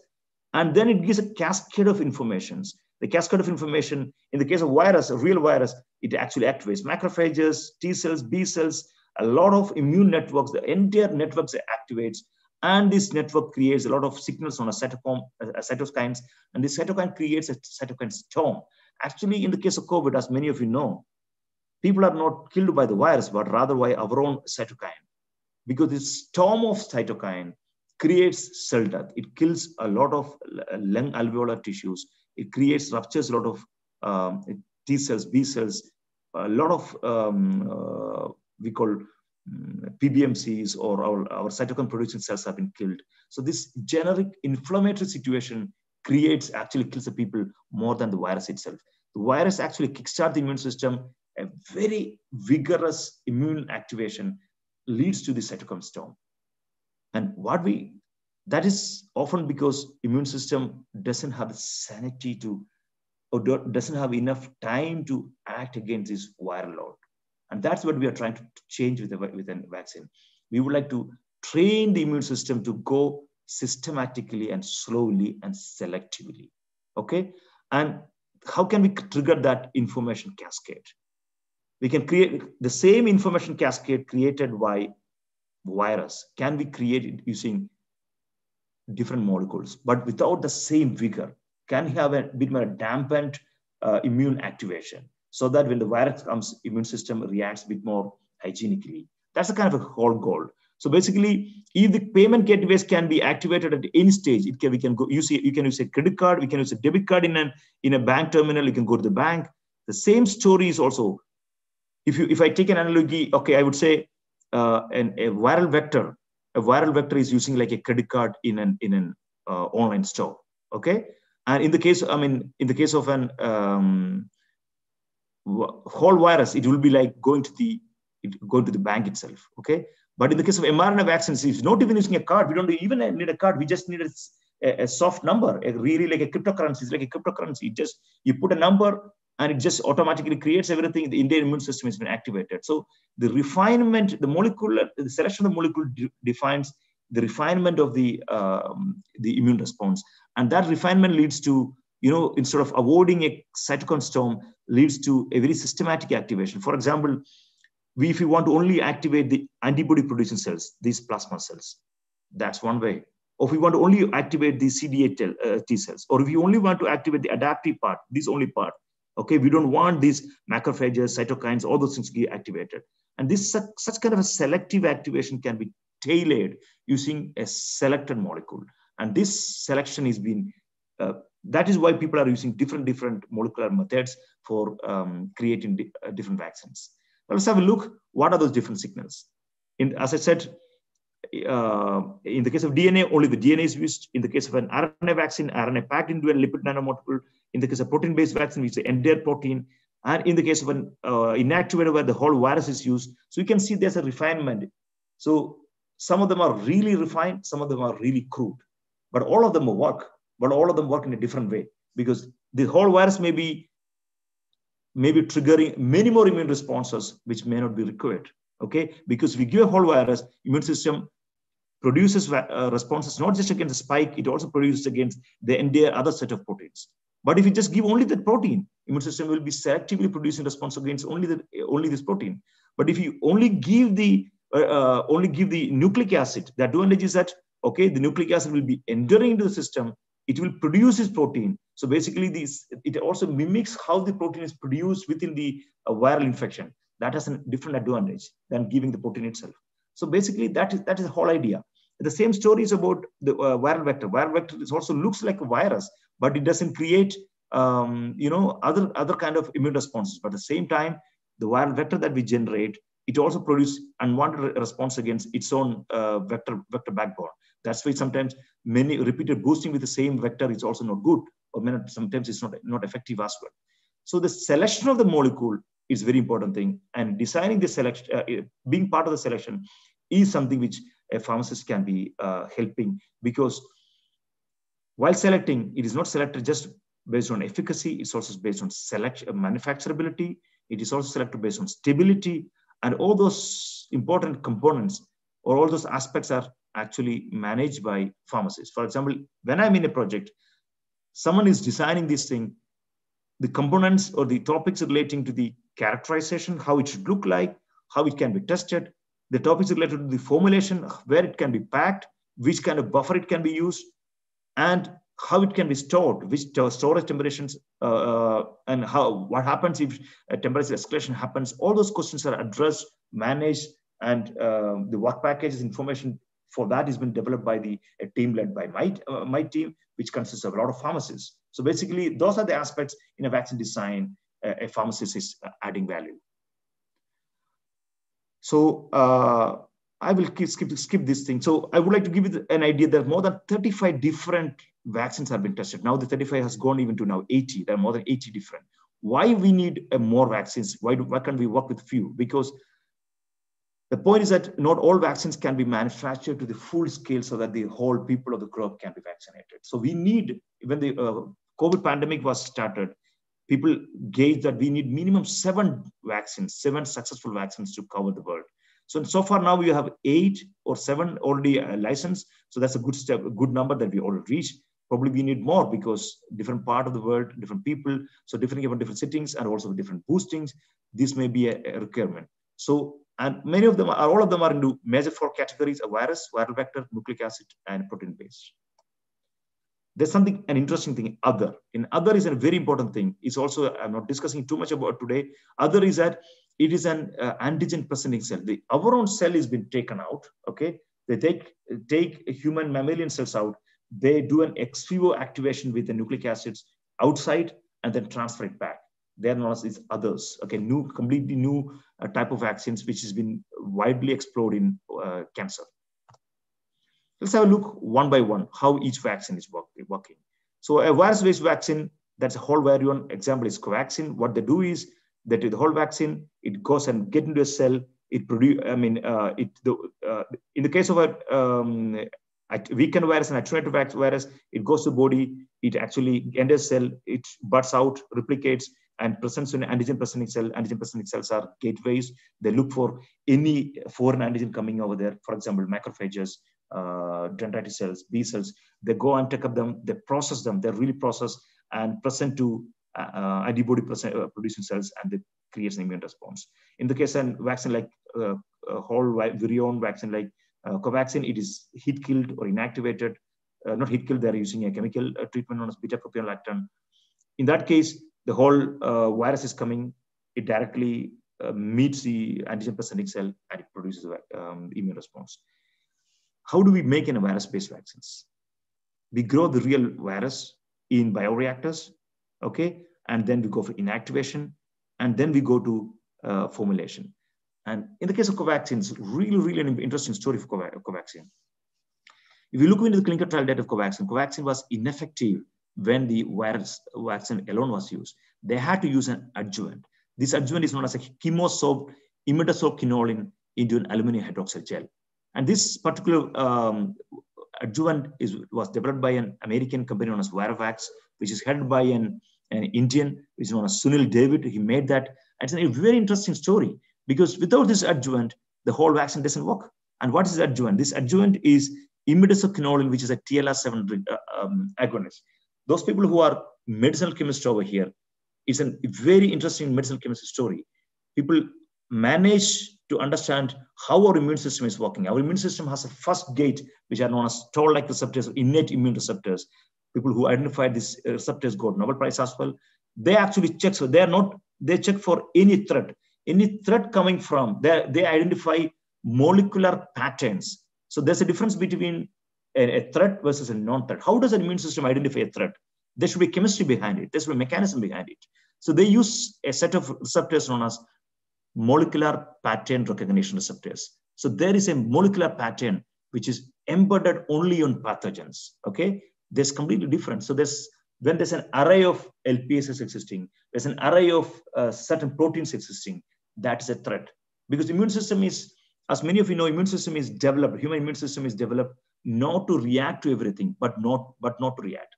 So basically, immune system is a well-trained person. It is not immune system is not a rowdy who goes and kills everyone. Immune system is a ninja fighter. It's a well-trained samurai. He knows when to fight, when not to fight. And this training is based using these kind of receptors. It actually looks for, it does a surveillance, look for really threats, really pathogen. Because if an immune system acts on everything, and it goes berserk, what happens? It will kill your own cells. It will create autoimmune disorders. And many of the modern problems are autoimmune. Even people now say diabetes has an autoimmune element. Cancer has an autoimmune element. People say even asthma is clearly an autoimmune element. So many of these problems that we have currently, healthcare, lifestyle diseases are linked to autoimmune because when our immune system is mistrained, okay? And immune system to keep constraints and only to react against selective pathogens, immune system uses something called molecular patterns. And this is using a molecular pattern receptors. And this receptor structure, knowledge of these receptor structures help medicinal chemists to go and do a structure-based understanding. How can I create how can I dock a molecule over there? They did docking experiments. Then they created a class of small molecules, which is known as imidazopyridine, and which can really activate. So using a molecular key, a new small molecule, we can create the same threat that a virus may create, a bacteria will create. That's a very interesting story. So that is what I'm saying. So when you give the virus, the heat-killed virus itself, immune system doesn't react to that. So that's why Covaxin was ineffective. They had to add this particular imidazopyridine, which is a medicinal chemist product, which actually adsorbed to alum, and this is known as adjuvant. And this only mixture is effective. And now, having said this thing, someone can design this virus, a microbiologist. But now, when you put what should be the pH, what formulation, how do we put that together with this particular complex adjuvant, which is a crystal, which is a salt. The aluminum salt is an aluminum hydroxide. This is the gelusil that we eat. What gelusil is? How do you know how gelusil looks like? How many of you saw gelusil looks like a viscous solution? So from there, that viscous solution, something which is injectable. Okay, how can they convert that into? That's formulation. That formulation is done by a pharmacist, and that is the most important contribution. These identifying these, developing these imidazopyridines or these molecular pattern recognition receptor agonists, putting that together with an alcohol gel, and putting that together with an virus to make a cocktail which is injectable, safe to inject, and that is what is the magic of pharmacy or formulation. The another example, great example, is viral vectors. In the case of viral vectors, there are two different types, replicating and not replicating, which one to use, which one to not to use. But the most important thing, which I also would like to highlight over here, how do we select a vector? Okay, how do we clone it over there? Okay, and what kind of capsid structure should be there? How can we mutate the caspid so that unwanted responses can be avoided? Forget about all those things. The most important thing where pharmacists also plays an important role is that many of you know, maybe with Covishield and also the Janssen vaccine, there was a case of TSS, that is thrombocytopenia. So basically people with few people, especially ladies at the age group of 40, started getting clots. This clot formation was an important problem. Now people say that it's because this viral vector, which has a lot of negative charge on its surface, really binds to a protein which is known as PF4, which is on the platelets, and they forms clots. Now people are working, how can I engineer this structure? Or how can I make a formulation where I select a right buffer, like using the equation of Henderson-Hasselbalch, we can predict if you use the right buffer, what would be because we know the pK of all the amino acids. So if you know that, we can actually predict what could be the surface charge, what would be the zeta potential on the surface of this molecule. And the zeta potential drives whether it will bind to a protein, unwanted protein like PF4, then leading to a clot formation. So these kind of interesting questions are actually driven, supported by pharmacists. What kind of charge a molecule will have? How can I modulate the charge by selecting the right excipients, right buffer? And then how do you manufacture the entire thing, putting together? That's the important thing. And if you're a bit more interested in designing of the molecules, you can also be involved in the cloning, the design of these sequence over there, and also in selecting and also the stability. The most important is stability, because once we make these things, they tend to aggregate. How can we prevent aggregation of them? How can we ensure that during the manufacturing process they stay intact, they don't break up? Those are all interesting stories that pharmacists support. Another important class is subunit vaccines, and one of them is DNA vaccine, and which DNA vaccine is a full DNA, which actually goes over there, and then DNA creates mRNAs and viral proteins, and that leads to immune response. In the case of a protein subunit vaccine, classical example is M protein based vaccine, which actually came from Novavax. Novavax recently have a protein base, which is also adjuvanted. I'll come to that, what's adjuvant behind it. And the other interesting thing is this protein is, in the case of Novavax, they use a protein. They recombinantly express a protein in an baculovirus system, or using baculovirus in an insect. And this virus is actually self-assembled. This viral protein is actually self-assembled into a nanoparticle. It's a protein nanoparticle. They're not using the protein itself. Okay, but many people don't have this technology. And what they do is they make the protein and then pack them into a liposome known as virus-select particle. So it looks like a virus, but it's not a virus. It is a lipid bilayer they create. And this entire thing, the lipid bilayer that you create, is a pharmacist, because use microfluidization. It's technology that we learned in our school, basic technology that we learned in school, and the entire characterization of them. What is the size of the molecule? How the molecule behaves in different pH? What is the surface density of these proteins over there? How much protein is present over there? And even many people don't understand particles. We are learned to understand particles because we learn in physical pharmacy, volume equivalent diameter, number equivalent diameter, and all those terminologies are quite familiar to us, and we can only define the critical quality attribute. This structure of these formulations are also key attributes, and which regulators want to see, because at the end, developing a vaccine is not an one-dimensional activity. It is not done by the manufacturer itself. It is done together with the regulators. We need to tell regulators what are the key attributes of a vaccine that you're making, and why these key attributes are important, and how do you control it? What are the methods that you use? Which kind of assay? So we use a DLS for particle size. I use a protein method, or a capital digital for the protein content. I need to tell people also, tell the regulator, then only the regulator will give you licensing.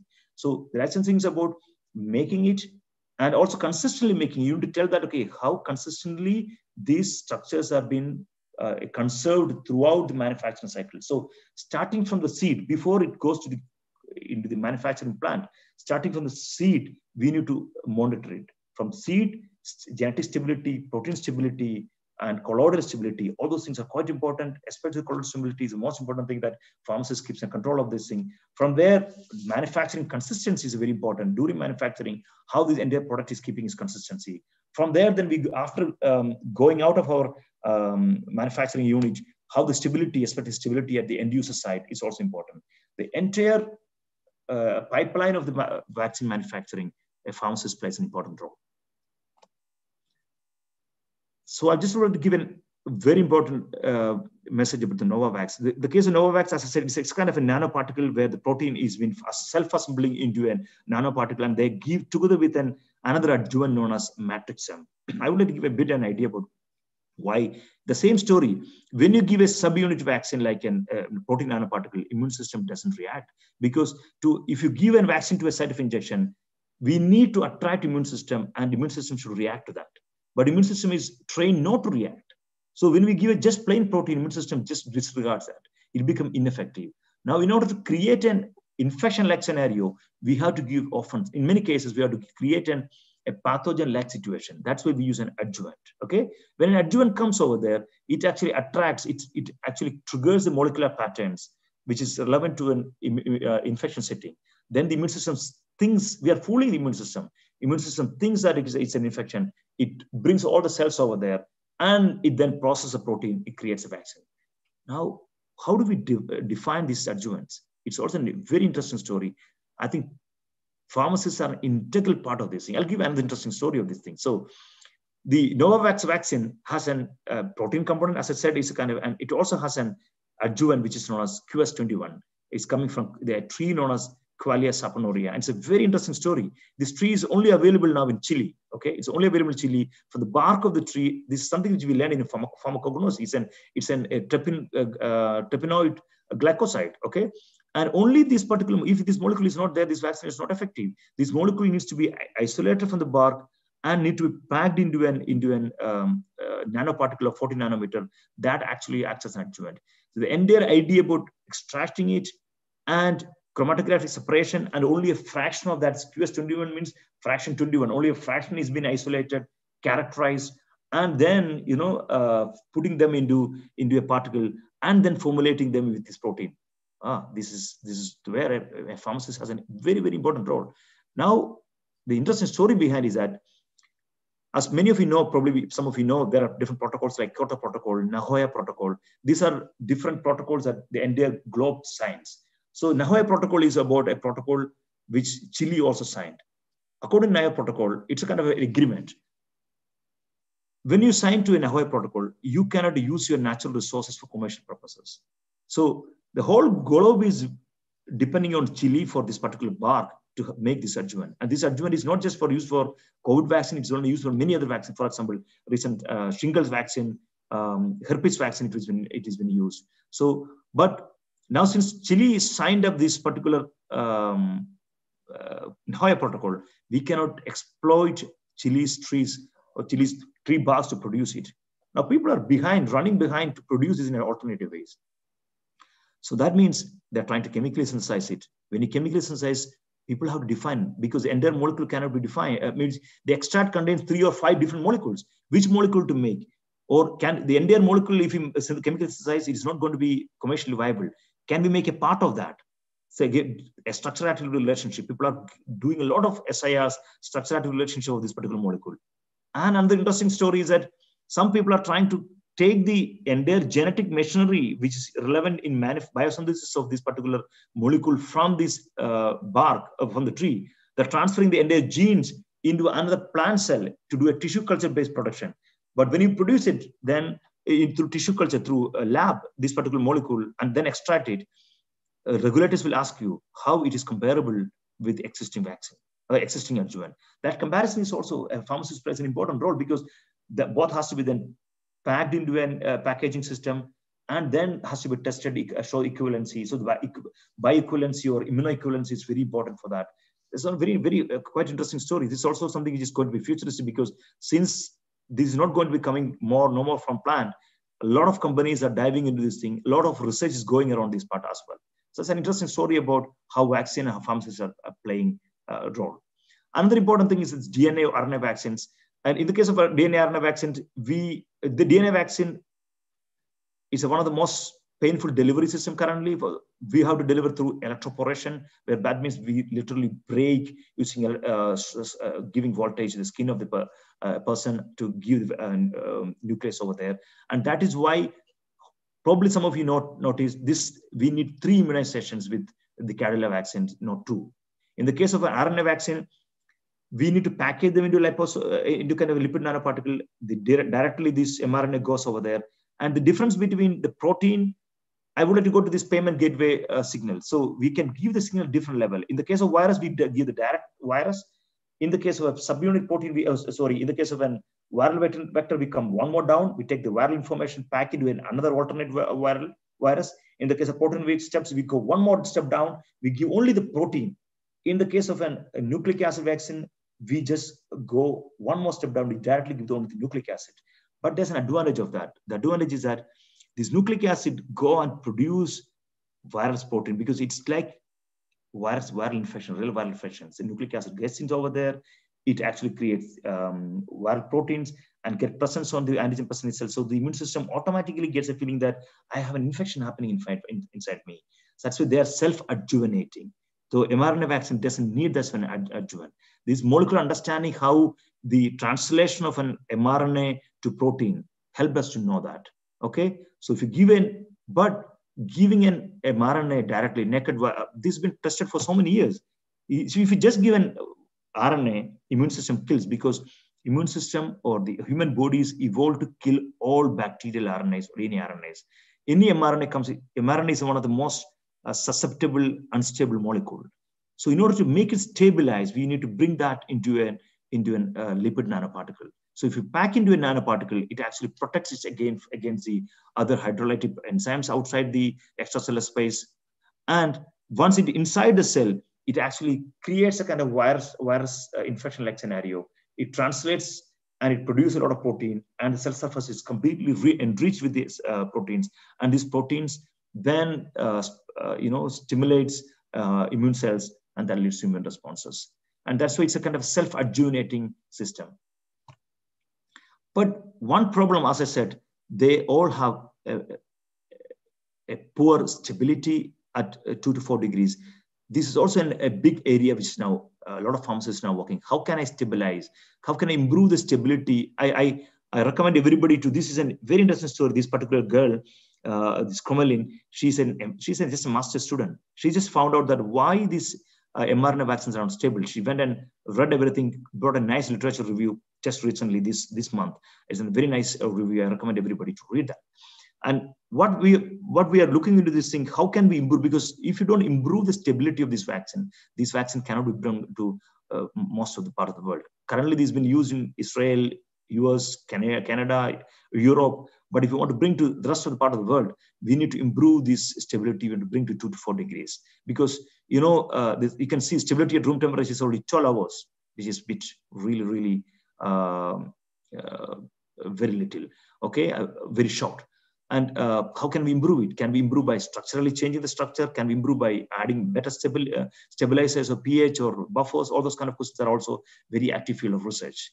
Now, if you look at mRNA structure has is flanked by 2 tier regions, is polyadenosine tail, these coding sequences. Now, as you know, this is not just a normal sequence. They also they modify the nucleotides so that it can be more stable. So many of you may be recollecting a nucleotide has a kind of a sugar part, a base, a phosphodiester linkages. So that people are now playing around to even change the glycosidic linkage over there. Instead of an N-glycoside can become a C-glycoside.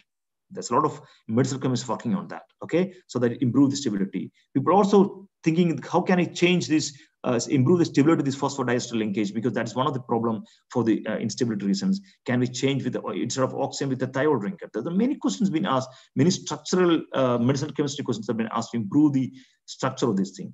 Because the beauty of that, the entire thing is made by chemical synthesis. Now the synthesis is also an automated synthesis where a lot of pharmacists are playing a role because it's like a continuous synthesis. You add one nucleic acid base, another one. So one by one, we get kind of a chain reaction, which go one by one. The chain is completed, we terminate the chain reaction. And this particular automated synthesis is also an interesting area because currently these were made for, initially when mRNA vaccines were designed, they were made for probably 40,000 patients or so.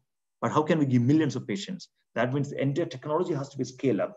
And that technology never existed because the requirement of a global vaccine, global mRNA vaccine only started in 2020 March.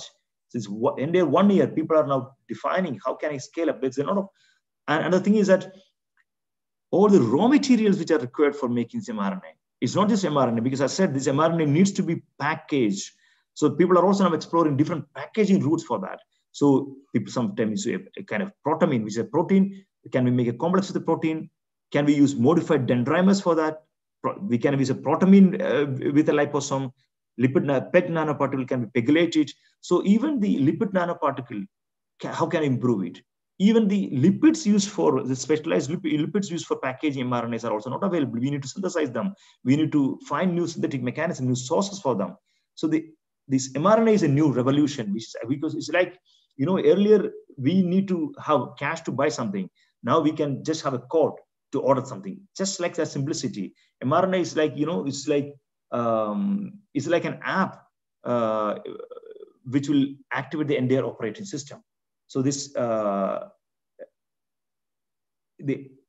if a vaccine development took 12 years, now mRNA is like, so recently somebody has shown something for a new seasonal vaccine. They went to the internet, they downloaded a sequence which somebody submitted for the emerging strain. They downloaded a sequence, converted that to mRNA, synthesized and made a vaccine. So this is a way the modern vaccines will be made in a very short development time. And this is all possible because the development of mRNA vaccines. But if this mRNA vaccine has to become a reality, there are a lot of challenges of making it in a large scale. So the synthesis of the mRNA, synthesis of the lipids, the raw materials, then packaging them. How can they make in very large scale? And what kind of packaging, what's the molecular engineering of these packaging systems? What kind of charges to be put over there? How can we tailor the charges? How can we change the zeta potential of this thing? How can we make it complex sessions? And what sizes? Now we use 1 to 100 nanometer. Can we go a bit more lower, like 40, 60? Can we go, can we prevent aggregation of this thing? Can we create stealthing of this thing? All those things are relevant. Research questions are, pharmacists are actively involved. Pharmacists work together with polymer scientists. Pharmacists work together with many other biotechnologists to improve that. And that is a great opportunity. And the next 10 years, I'm sure, is going to be the age of mRNA vaccines. So I hope I could highlight the most important role of pharmacists in developing vaccines. I would also like to give 2 short requests to pharmacists, which is a role of pharmacists in delivering the made vaccine, not in developing vaccine, really made vaccines, especially the next talk is all about that. This is one message, is kind of a humble request. This is, someone has looked into how these anti-vacciners are developing, okay? Or these, people who actually hate vaccines, who only share negative image of vaccines. This is the global evaluation of the groups, virtual groups or social media networks which are working against different vaccines. So if you see, pro-vaccination groups are 6.9 million groups, a number of individuals with 125 groups, but the number of clusters with anti-vaccination, people who work against vaccine in the whole globe is 317. That shows there are many more people who are unaware about vaccines, who propagate negative messages about vaccines or anti-vaxxers, okay? I think this is a place, more than developing, of course, developing vaccine, research in vaccine, pharmacists can play a role. But more than that, I think community pharmacists who are really working at a first hand with the patients has an important role to play over there. They can take a major role as an immunizer. I have many friends who are classmates who are really pharmacists who are playing a major role as immunizers. We can be vaccine facilitators. We can get vaccines. People promote vaccination drives as well. We can also act as a vaccine advocate. We should really promote people to people the idea about vaccines. Tell them all vaccines are important. All vaccines are working. All are efficacious. Why they are different? Okay, it's because the way they are made. Okay, and when you talk about this efficacy of these vaccines, many of you may hear that the Pfizer vaccine has 90% efficacy, whereas the adenovector vaccines has only 60 to 80% or 70 to 70% efficacy. DNA vaccine has only 50% efficacy. But what is its efficacy all about? Its efficacy means it really depends upon not the number. Please don't hang on the number. it is really depends upon where the vaccine was tested. When the mRNA vaccines were tested, because since it could have been made so fast, because they just need a sequence to synthesize and convert into vaccine, they could go into clinic fast. But when they tested for the efficacy, all these new strains were not available. They had only one strain that had 90% efficacy. Okay. And also they tested not throughout the world, tested only a couple of sites in the world. But when the next generation vaccines, so the slow vaccines like the adenovector vaccines were developed, for example, the Janssen vaccines, it was tested in 212 different spots of the world. So by that time, three or four. So how many more different variants were coming? So this number is also reflects the efficacy against new emerging variants as well. So please don't hang to this one number. This number doesn't translate to anything.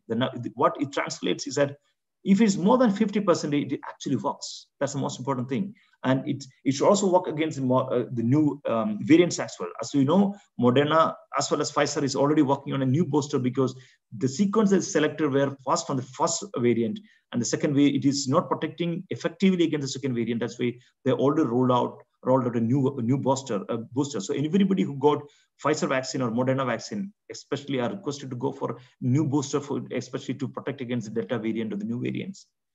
But since the technology enables them, because it's a fast technology, they just need to know the sequence so that they can synthesize and pack into lipid nanoparticles that allows them to respond quickly to the emerging pandemics. So I think a pharmacist should play an important role in communicating the value about the vaccines, different vaccines that are available, how they are made, and how the efficacy is being translated, etc., etc. I think with this I will stop. I took much more the time I think I was supposed to. Sorry for that. I'll conclude and I'll directly go to the last slide. Okay, Manish, you're on. Thank you. You're on time, Manish. No problem. Okay. In the meantime, then I'll just give one last question. Few key questions probably that in your mind. Okay. Do people develop immunity? My answer would be yes. It has been shown now. Many people who are vaccinated were again positive, but they never had any serious, or very few people. I'm waiting for instances where people who are really protected getting serious COVID situations. So the advantage is that, the key point is that after getting vaccinated, it doesn't mean that you won't get COVID. You may get COVID positive, because in the history of vaccination, the most difficult disease to control is mildest disease. All vaccines works against severe form of the disease. Every infection has different stages: mild form, intermediate form, severe forms. We can only educate immune system against severe forms. That's why absolute sterile immunity it's only a wishful thinking. So we will get viral infections, but we may not be severely, our health may not be severely impacted. Okay, that's the advantage. So please bear in mind, even if you get fully vaccinated, please don't roam around, and please keep social distancing till all of us are vaccinated. If humans develop immunity, how long this does it last? It's a very important question.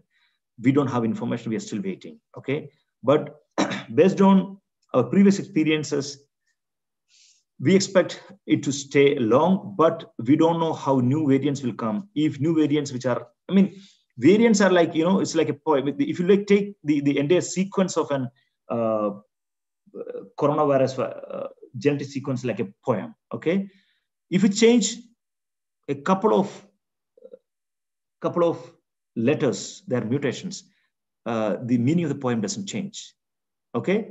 If you change a word, probably the meaning of it doesn't change. So mutations are not very important, because first of all, these coronaviruses are not heavily mutating like HIV or so, okay? So they have mutations because they have their RNA variants, they are self-mutation correcting mechanism. So all the mutations they try to correct. So, but still they mutates. But all the mutations are not consequential. The mutation become consequential like, it completely changed the meaning of the poem.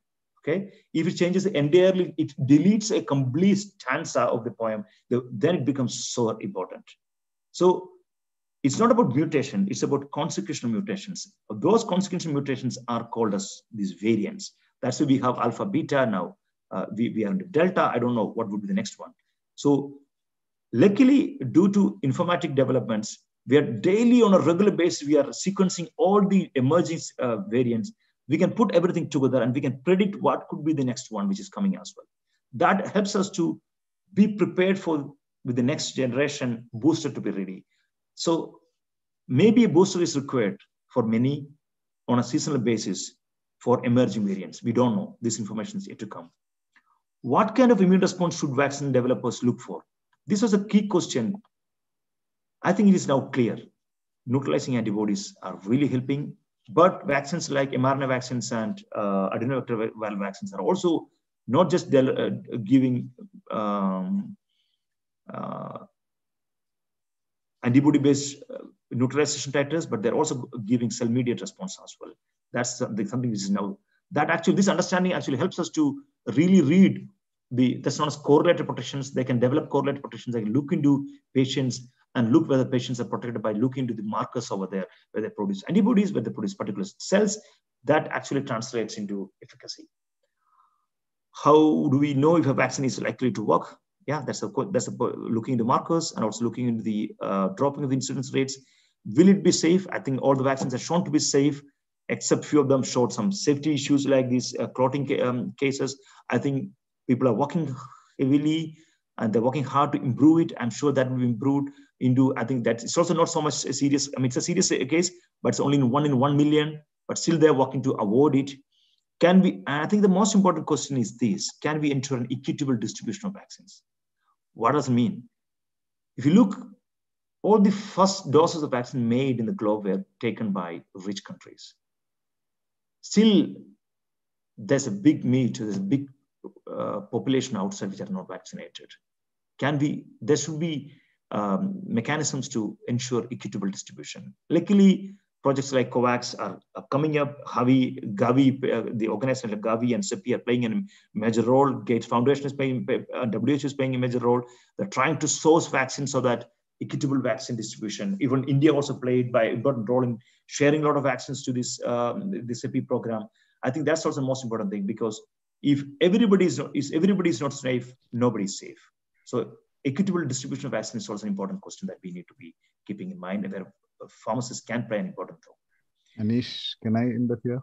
Yeah. We are the next session is about to start at 12:15. I'm done. So, I'm stopping. Okay. I'll already leave with this thing. I'm happy to be here. Sorry if I take a few minutes more. And if you have a couple of questions, I may be happy to answer. Okay, we had number of questions from, first one was Chako sir, Sadish sir, Unnikrishna Panikar sir. I think with your last slides, with your many questions, you have answered all the questions. And then I have a question from Jayasharan sir. The question is, what strategic approach could be adopted in the molecular pattern to reduce the cytokine storms and ADRs? I think you have not touched upon the cytokine storm part. What approach could be adopted in the molecular part? Yeah, that's a really very good question. So just to come back to that,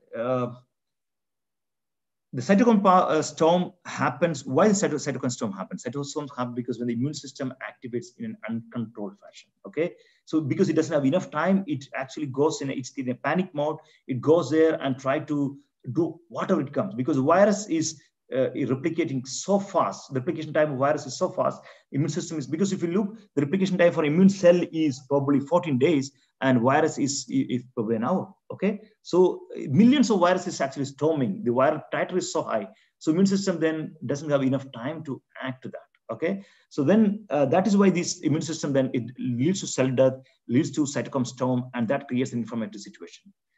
If you develop a vaccine also like that, it creates, instead of a refined response, if you go for a kind of create a panic mode in system in immune activation, it will lead to something called cytokine storm. And how can we reduce it? That is why people are going to this molecular understanding.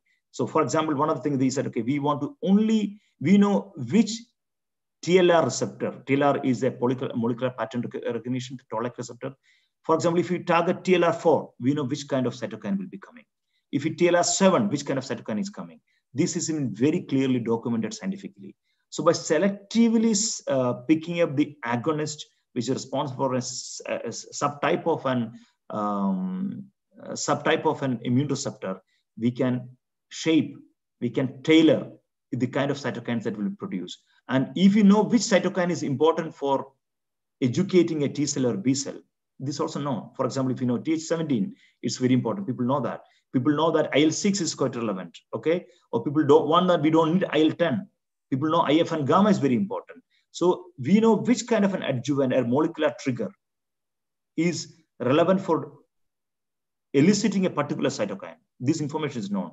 By picking and choosing and bringing that into formulation, we can then tailor and customize a kind of cytokine which comes. By customizing the cytokine, we can also customize a kind of immune activation or type of immune activation which will happen, whether it's a Th1 activation or a Th2 activation. This can also be done. So that's the whole idea. And okay, yeah, that was a question from Dr. P. Jayashekhar, sir. I think you have sir has cleared your you have cleared your sir's doubt. And then we have an interesting question from Andrea. The question is, studies say once a person gets infected with COVID, antibodies in high amount are present at least for 8 months only. Then how can inactivated virus or a part can reduce more lasting immunity? Yeah, this is it's a very good question. Unfortunately, it needs some more time to explain, but I can try to explain it in a very simple way. So, yeah, making the okay. Let's go there. So, when a person is getting infected by a virus, okay, you get a natural immunity. Okay, when you get a natural immunity, as I said, okay, it's like sorry, I will take an example, a simple example. If you there are two kinds of students. When you go to an exam, you have a student who is very systematically studying. Who every day they study something, they do their homework, they work everything very nicely, and they are well prepared, and they go to the exam in a very calm composure, and they do a good performance. That's one kind of student. There's a second kind of student who is actually enjoying the whole life, and just before the exam, maybe 2-3 days before the exam, who goes and cramps up everything and go and does the exam. That student will be stressed, and who didn't do the education in a proper way, but he actually managed, maybe he'll pass the exam, but his education is not comparable to the student first one. Okay, so this is how if you look immunization or vaccination as an education. So in the case of vaccination, we give immune system enough time to, it is not in a panic mode. It takes enough time to differentiate. It takes time to present it. It goes through all magical transformations, all the somatic hypermutations, all the follicular cell transformations, everything. So there's minimum cell death, but rather more cell proliferation and differentiation. It's like this case of the first student who takes all the time and systematic study. And that's why when then there's less damage created over there. That's why the quality of immune response which comes out, the antibody which comes out is also much better antibodies. It will be high. It induces somatic hypermutation, high affinity antibody generated. And if an antibody is high affinity, the immune system, if you need to know, we keep the immune cells in our body in microanatomic space, which are bone marrows or spleens. If you look, the costliest real estate in the globe is our microanatomic space, because we have very little space. We have to store immune cells against all pathogens that we encounter in life. So we have to be very selective over there. We cannot keep all immune cells. So then how do we selectively select over there? We look for only the most efficient, the most high affinity antibody harboring cells are being allowed to stay over there. The rest, everything is being removed, killed. So if you go by that kind of a mechanism, the high affinity cells can stay, the low affinity cells will die away. Okay, that's a story. So in the case of a vaccination, since we give the immune system enough time to go through this process of affinity maturation, somatic hypermutation, we manage to generate immune cells which can stay longer because it has a signal, all the relevant signals which tells the microanatomic space to store it. But in the case of viral infection, boom, it comes like everything comes like a bomb. Immune system is in a panic mode. It more cell death. It doesn't have enough time to undergo affinity maturation, because if you do all those kind of things, some affinity maturation may happen. but it doesn't have enough time to undergo all the transformations. Its idea is to fight the virus mostly. So it just keeps on producing a lot of antibodies. And it's like the second student, probably in some cases it actually recovers. It actually fights over the virus because it's not that only the first class of students passes the exam. There is a second type of students also pass the exam as well, but it is not compared to the first one, the education that we get through a systematic approach. And that's what the vaccine is giving. I hope I could yes, help you with that was a very simple answer, Anish. Anyway, thank you very much, Anish. If I had enough time, I could have taken questions from Chako sir, Sadish sir, and many other questions are there. But for the time being, you have covered the various aspects of vaccine development. You have explained it in a very simple manner. I think it was very interesting. It was indeed a brainstorming session, Anish. So in spite of very busy with your professional and personal life, thank you for joining us. From being a Sunday also, you managed some time for us. I express my sincere thanks to Dr. Anish for joining us today. We'll be sharing your certificate of participation in your personal mail ID. From all the office bearers of IPGA, I express my sincere thanks to all the participants. Thank you. Thank you very much. Thank you once again, everyone. Thank you. I'll see you later. Yes, thank you so much, sir. So, Anish, if you have time, you can be a part of the next session also. So for some time, I have an appointment coming up in 10 minutes. No problem. Thank you very much. Thank you. Thank you. Over to you, Sonu. Thank you. Thank you, sir. That was really informative session, and I hope all of us are aware of our role in developing versatile anti-pandemic vaccines with the excellent presentation of Dr. Anish, sir. Yes, we have two vaccine facilitators, vaccine advocates, and in short, vaccine heroes. Thank you so much, Anish, sir, and wishing you more success. And I would like to thank the moderator, Ranjit, sir. Thank you so much once again. Now, let's have a look onto the role of pharmacists in vaccination.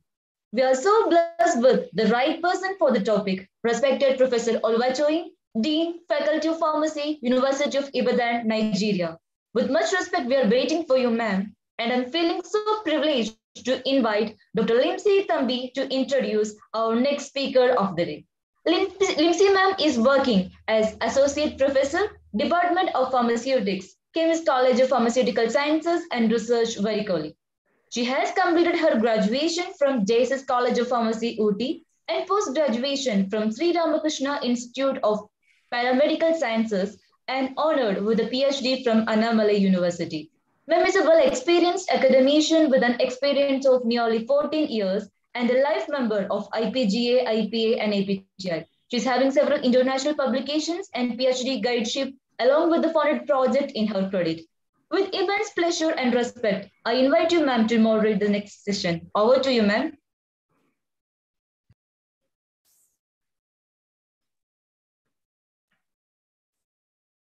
Sonu, am I audible? Yes, ma'am, you are audible, ma'am. Thank you, Sonu, for the warm welcome.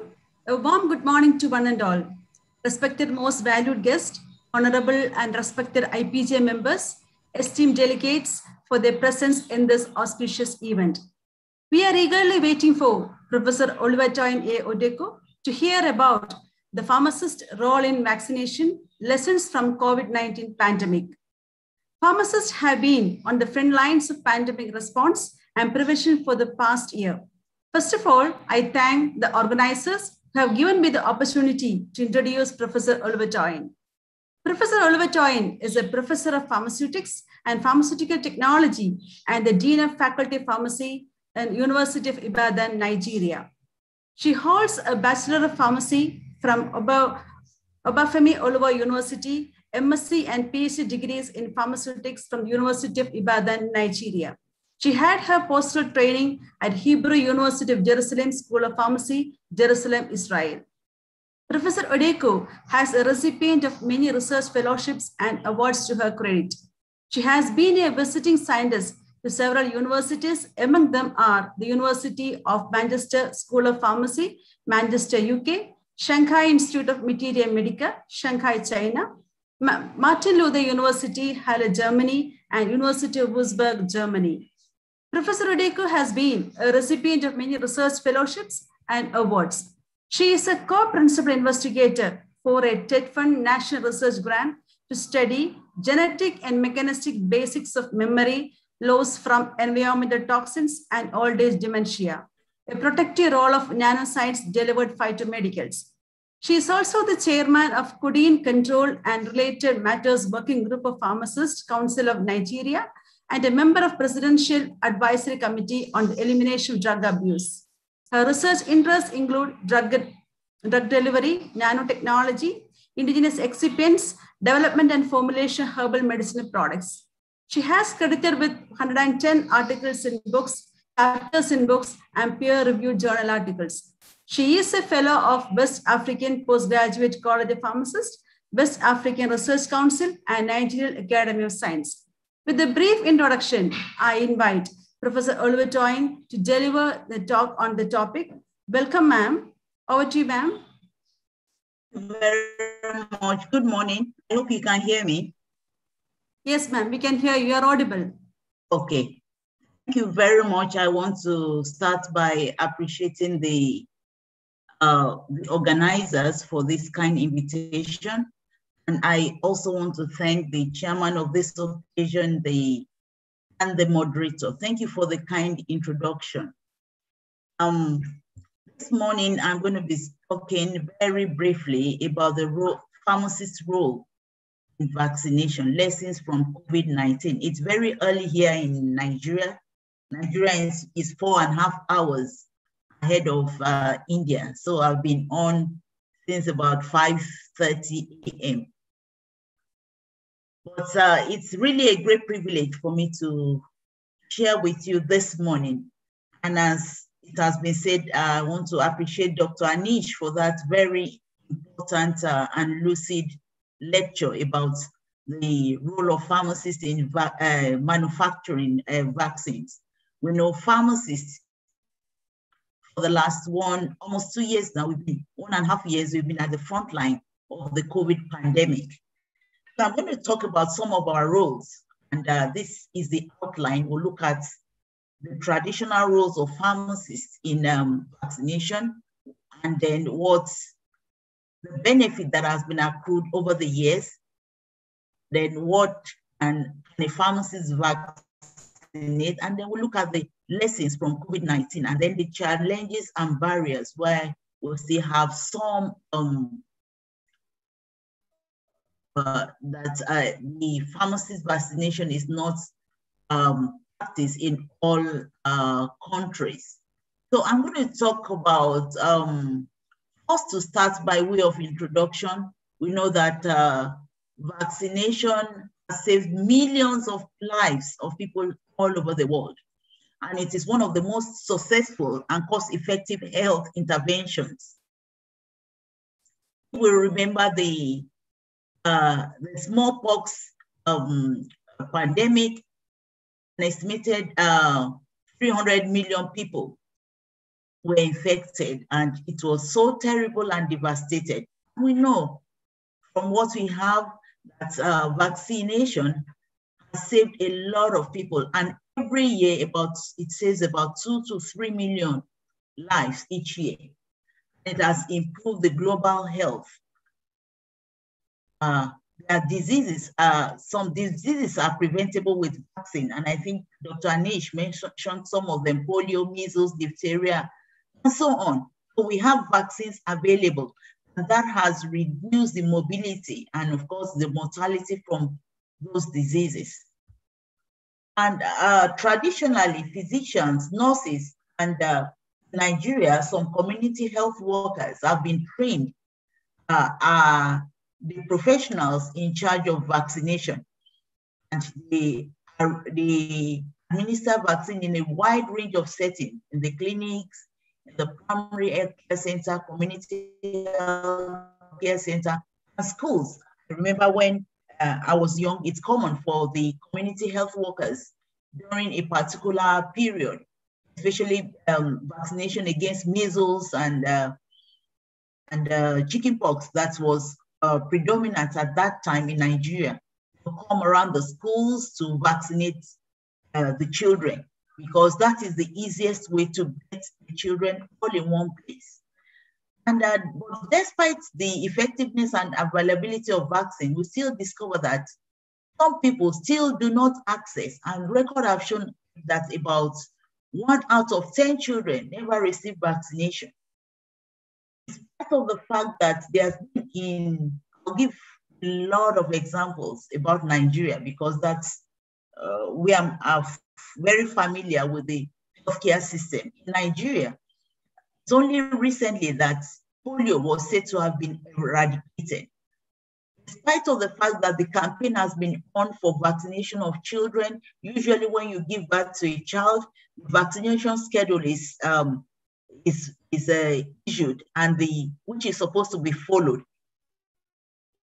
In spite of that, you still have people, children crippled by polio. Why? Because for some of them it is the accessibility. For some, it's the lack of education. For some, it's like we are having for COVID vaccine, it's vaccine hesitancy. And there's been a lot of myths associated with COVID vaccines. And that is why, as pharmacists, we have a major role to play. And there's a need for us to develop strategies that can improve vaccine uptake and by addressing some of the barriers. As you know, pharmacists are those healthcare, part of the healthcare system, the healthcare professionals that are often the most accessible. And over the years, pharmacists have been said to be the most trusted healthcare professional. Why? We are in every community, especially for community pharmacies. You can, when you travel a few meters, a few kilometers, you'll find a pharmacy, even in the rural area. And they have established competencies for many aspects of medication management, such as taking medication, history counseling, managing medication-related adverse effects. So they play a prominent role in promoting vaccination uptake. Pharmacists have always played a role. Traditionally, pharmacists are in charge of, since the mid-1800s, pharmacists store vaccines in pharmacies, they deliver vaccines to physicians, they prepare antitoxins administration and also distribute vaccines, so that when by the time they of course manage the vaccine supplies. But as we go to the 20th century, and there's increasing population, more diseases and things, the practice began to evolve. Pharmacists began to play a role, important role as educators and promoters of vaccine and of vaccine services. And so the pharmacist functions as an advisor, educator, and because of the distribution, because you can, even in the rural area, you can have community pharmacists practice. They can facilitate and participate in national and global routine vaccination strategies, because they keep record of immunization schedule, recommend specific vaccines to patients, and provide patient counseling. Today, pharmacists have also been involved,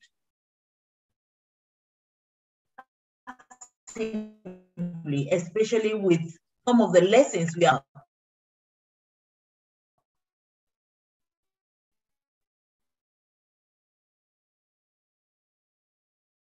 pandemic, is that we vaccine patient.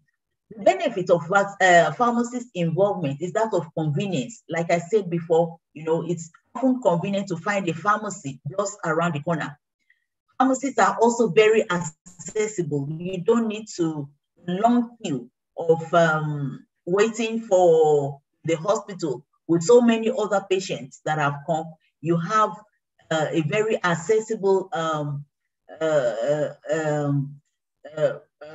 a place where vaccines can be obtained, so that the waiting time is reduced. This often encourages people to be vaccinated. And of course, availability and accessibility, so that they're often very convenient. They improve, pharmacists assist in improving the public health by their providing health education to the patient. So these are some of the benefits. And in so many countries where pharmacists have been actively available, especially for administering of flu vaccine and some of the other vaccines that are necessary for the children, and then when people are traveling, they have found that the uptake of vaccine has been very high because of the convenience and the accessibility. Okay? Well, the question is, can pharmacists vaccinate? Many countries around the world have authorized pharmacists to vaccinate, especially those in community practice, so that it is not only in storing the vaccines alone, pharmacists can actually, with the right training, become vaccinators. In the US, pharmacists have been trained to administer vaccination over the years, and since 1996, when the nationally recognized immunization delivery program was created, the American Association of Pharmacists have been actively involved in vaccination. And in all the 50 states in the United States, pharmacists have been, the pharmacist vaccinators are available. This practice has also been initiated in some other countries like South Africa, United States, United Kingdom, and so on. In Nigeria, we are still in that stage of trying to educate both the government and the public on the need for pharmacists to be more actively involved rather than the normal traditional roles. Even in the immunization program in Nigeria, we still have pharmacists involved in the routine immunization, especially in storage, distribution, and so on.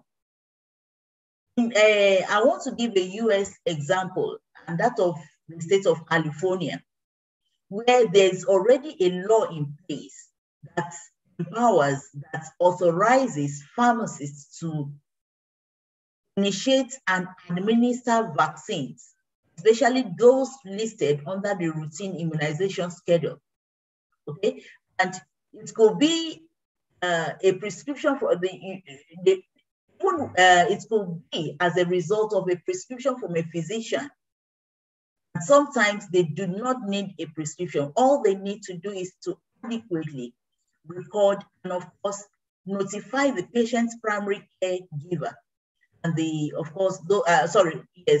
primary care provider, and of course, so that there's adequate record. And when I'm talking about the part of the challenges, I will also highlight that. So what are the lessons that we can learn from the COVID pandemic? We know that the COVID has, over the last 1.5 years, we have faced a global challenge.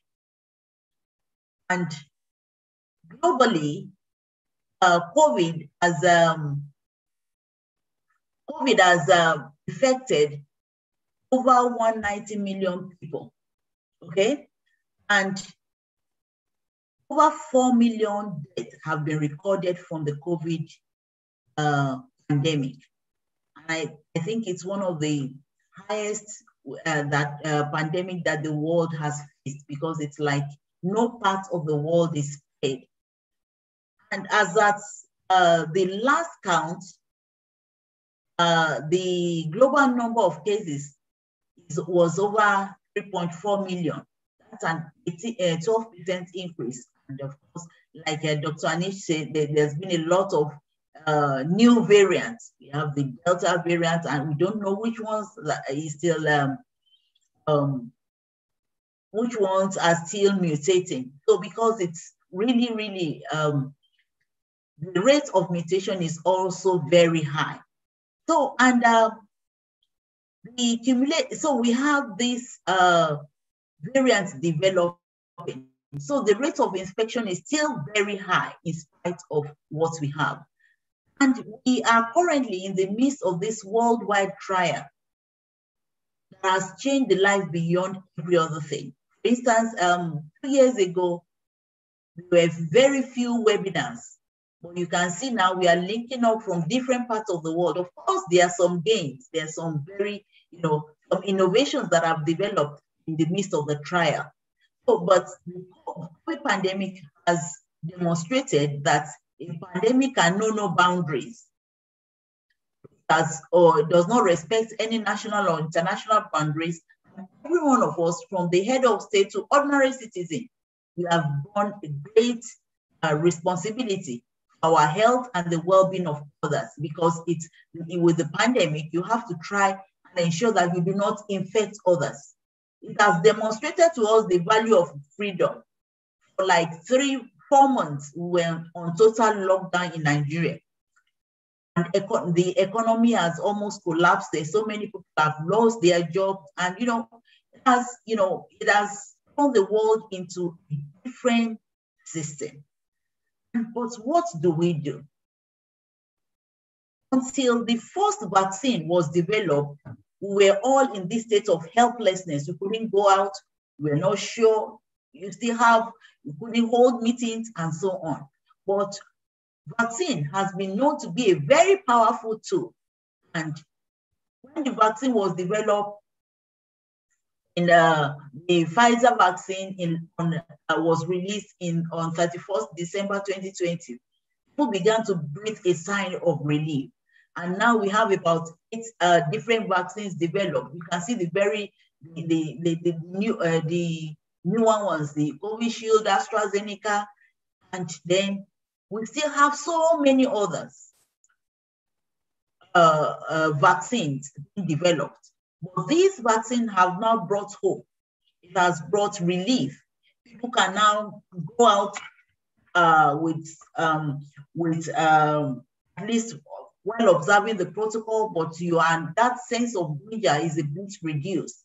Like Dr. Anish said, the benefit of the vaccine is that even when you have the infection, it is not really debilitating, and you can easily get over it. So the vaccine has come, and we thank God that at least there's been some hope. And you can see the dates when they're born in December, February, March, April.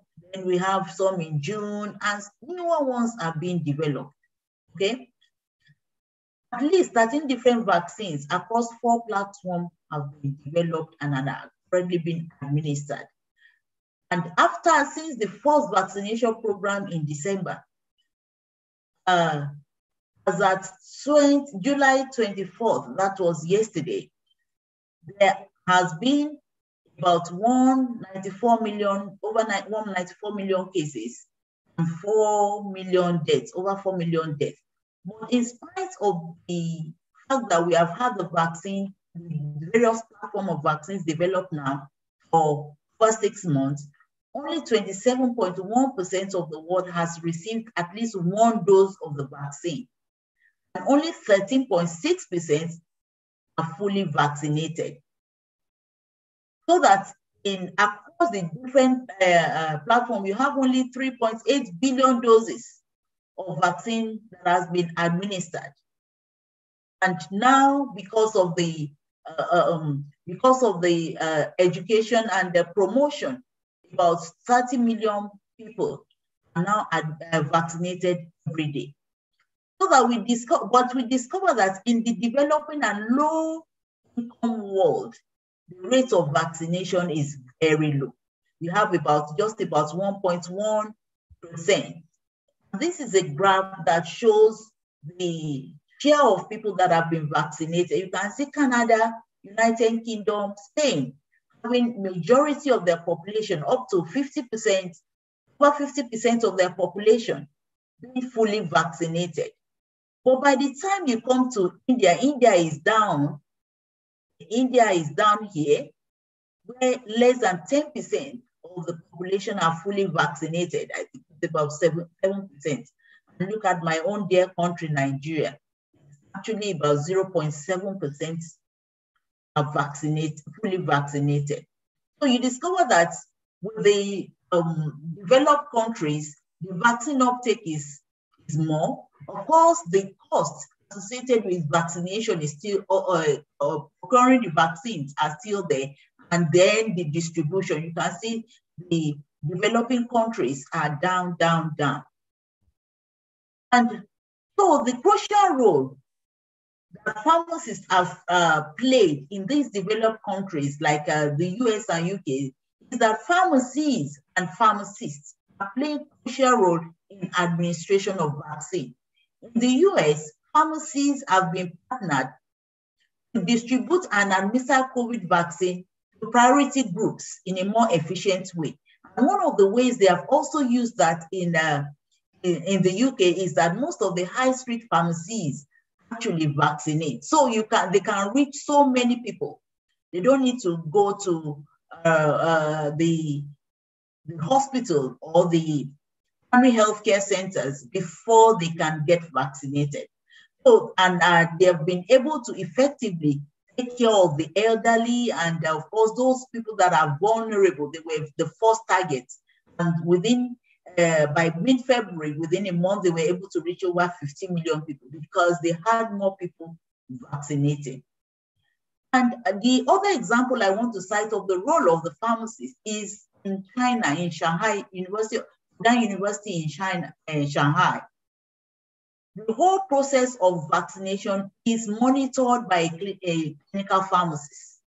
So that the clinical pharmacists are, monitoring the safety, the efficacy, and of course, they found out that even though the safety of the inactivated COVID vaccine is good, they still have to, we are just gathering data, and it is only with this required data that we can actually have effective advocacy on the safety, and of course that will reduce vaccine hesitancy globally.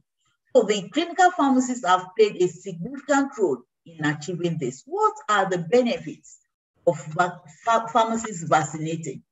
By the training, pharmacists have established competency for many aspects relating to medicines, medication care, medication therapy, and of course, monitoring adverse effects. They have been advocates for medicine and preventive health, and then they are training vaccine storage, administration, recognition of adverse effects associated with vaccine, and of course, they are highly accessible.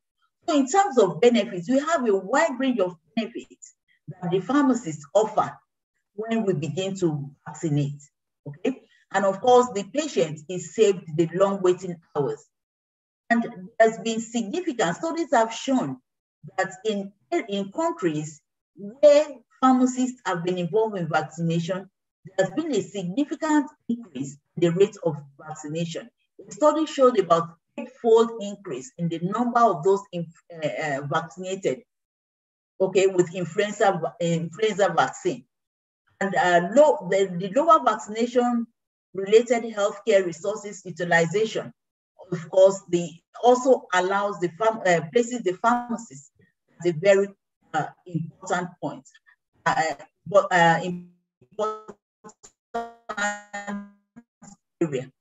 So pharmacists have been essentially trained, okay, to engage in discussion with patients to prompt vaccines recommendation. Usually the pharmacists, they will say, is usually the last port of call, and of course, for most of them, the most important port of call when you come to medication. By the time you are giving the medication to the patient, you have the opportunity of interacting with the patient where the pressure is less.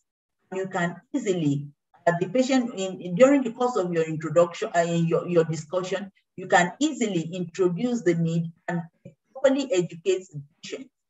Because of the multiple locations in the metropolitan and urban areas, you have convenience. I think I've mentioned that.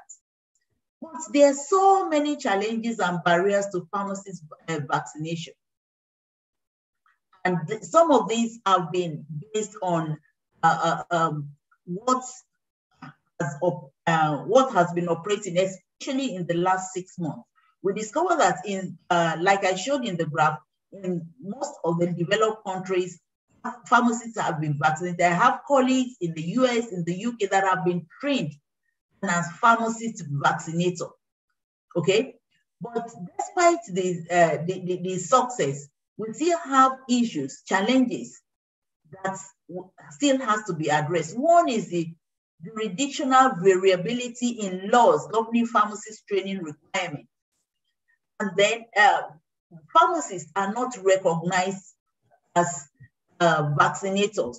So that, of course, bring that, and because you do not have the, it's said to be in the jurisdiction of another professional.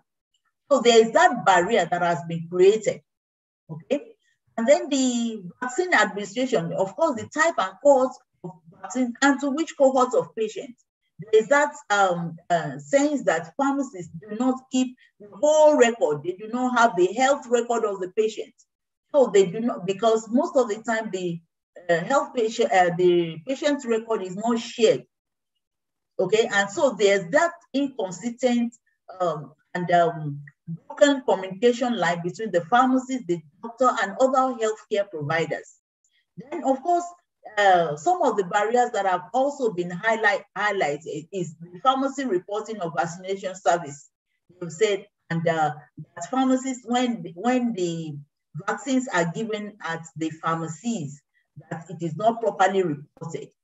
And of course, there's inconsistent compensation and reimbursement.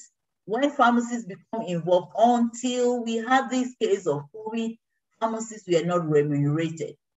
Okay.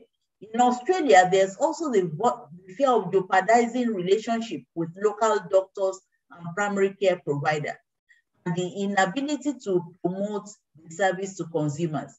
So we have that fear, you know, the government does not want to interfere. They don't want to break the relationship between the doctors, and so it's between the physicians. So it's that hesitancy is there.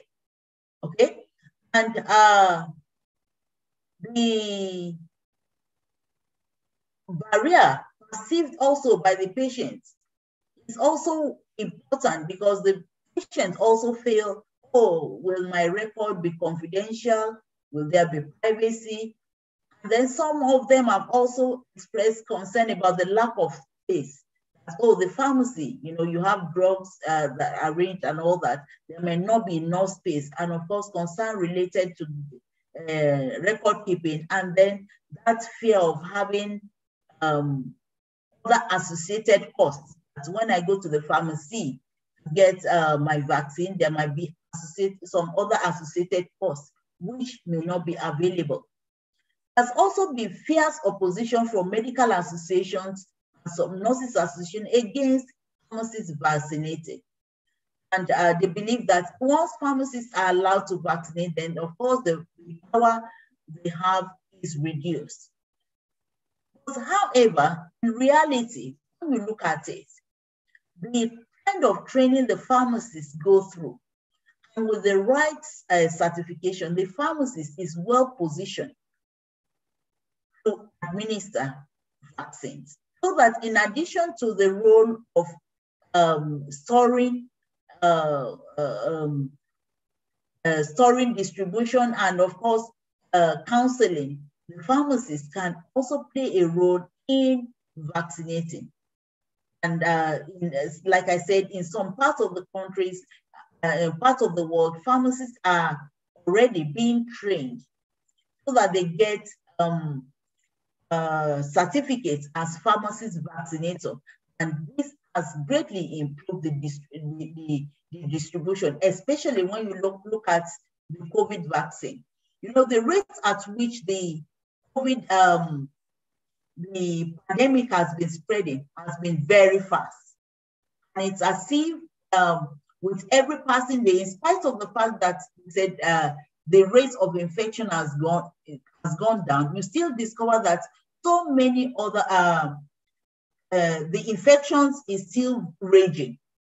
And there are so many people that have not been vaccinated. The only way that you and I can protect ourselves is ensuring that as many people as possible are vaccinated. And these people are all around us. So as pharmacists, we have a great role to promote, to play. As promoters, we should promote the issue of vaccination. We should enlighten people. We have the reach. We have the trust of the patients. We have the trust of the people we serve. So we should ensure that as much as possible, the issue of the vaccine, the COVID vaccine, is given wider publicity. And we should also play a lot of role in advocacy, okay? Because we know that pharmacists, vaccination can save, as a way of conclusion, vaccination can save, has saved billions of people. And it can indeed save millions of people as a very cost-effective health intervention. And as pharmacists, our roles should be expanded for pharmacists to, our roles should be expanded to permit pharmacists to play significant role as vaccinators. In Nigeria, let me share a bit about the Nigerian case. Like I said,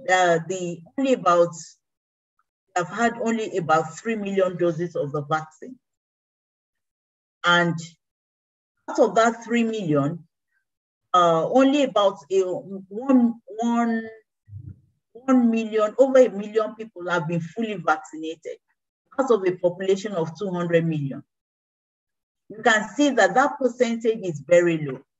And where the vaccines are distributed, vaccines are obtained only in the primary healthcare centers and some hospitals. So the pharmacists have not been given that exposure. And over the last 3 months, we have engaged in serious campaign and advocacy. First with the government, and then with the patient, because we have a number of national health, national immunization program, the same program that has been used to reach people for measles, for tetanus, for diphtheria, for cholera, and so on. But we discovered that that system has, even over the years, become ineffective. What we have really benefited from is the fact that over the years, with the consistent vaccination, the rate of infection has greatly reduced. But in a case where you have a pandemic that has been raging, there's the need to get all hands on deck. And including pharmacists as vaccinators will more broadly help to reduce the barrier that is related to the vaccine as accessibility, and of course, improve the overall vaccine coverage. We have pharmacies, even in the rural areas, where you have very small villages. Usually, what the concept that has been promoted over the years is the concept of satellite pharmacies, even where you do not have primary health centers. So part of the things that have caused the problem with the distribution and the vaccination in Nigeria, especially for COVID, is that the designated primary health centers are not easily accessible. Okay, and this has created a lot of barriers for vaccination. And sorry, okay, the challenges and barriers for pharmacy vaccination are multifactorial. We need effective strategies to address them. Overcoming these barriers will increase the role of pharmacists as vaccinators. That ultimately will increase public access to vaccination and accurate and reliable information about vaccines. Because the misconception, in fact, in Nigeria, some people believe, oh, if you take the COVID vaccine, it will affect your fertility, you will not have children. They said the vaccine is meant to reduce the global population. So there's been a lot of misconception, like Dr. Anish, I think he showed us the graph, a figure where we have those that are opposed to vaccination. And Unfortunately, the voices of those opposed to vaccination, anti-vaccinators are, they are loudest. And they keep every day, they come with new reasons why people should not go to take the vaccine. But we know as pharmacists, because of the reach, our reach and our spread, we can actually play a very significant role in promoting vaccine uptake. I want to thank you very much for your kind attention. Thank you.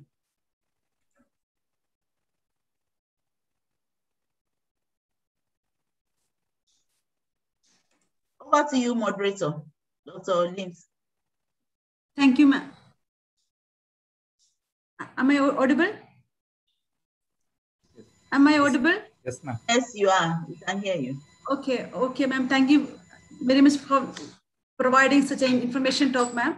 Some questions are posted by the audience in the chat box. I'll read some questions. The first question, which is posted by Dr. Sadish sir, is: many countries have not recognized Covaxin as well as Covishield. That's a limitation for many people to travel into those countries. How can we get over this regulatory issue? Those who took Covaxin cannot go to any countries now. Ma'am? I didn't get the question. The question is, okay, that, I can see it. Countries have not recognized Covaxin as well as Covishield. This is a limitation for many people to travel into these countries. How can we get over this regulatory issue? Those who took Covaxin cannot go to any countries now. Okay. I think it has to do with the country regulation. And that is why it's important for us to do a lot of advocacy so that some of these regulations can be reduced. Like one of the misconceptions is that some will believe that some particular vaccines are more effective. For instance, in Nigeria, the only vaccine we have so far is the AstraZeneca vaccine. We are still expecting we're told that we will also have the Johnson & Johnson vaccine.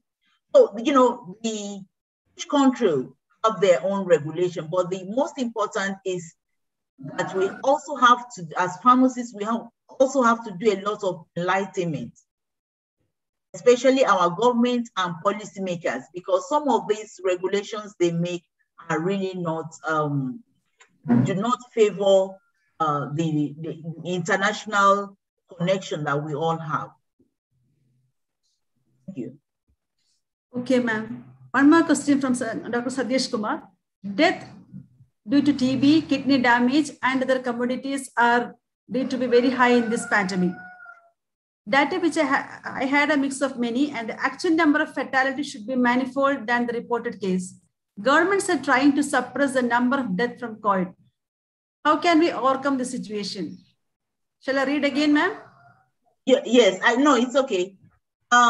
We know that, let me use the example of what has happened in Nigeria to answer this question. When COVID started and the lockdown started, every sickness, Nigeria is a malaria endemic area.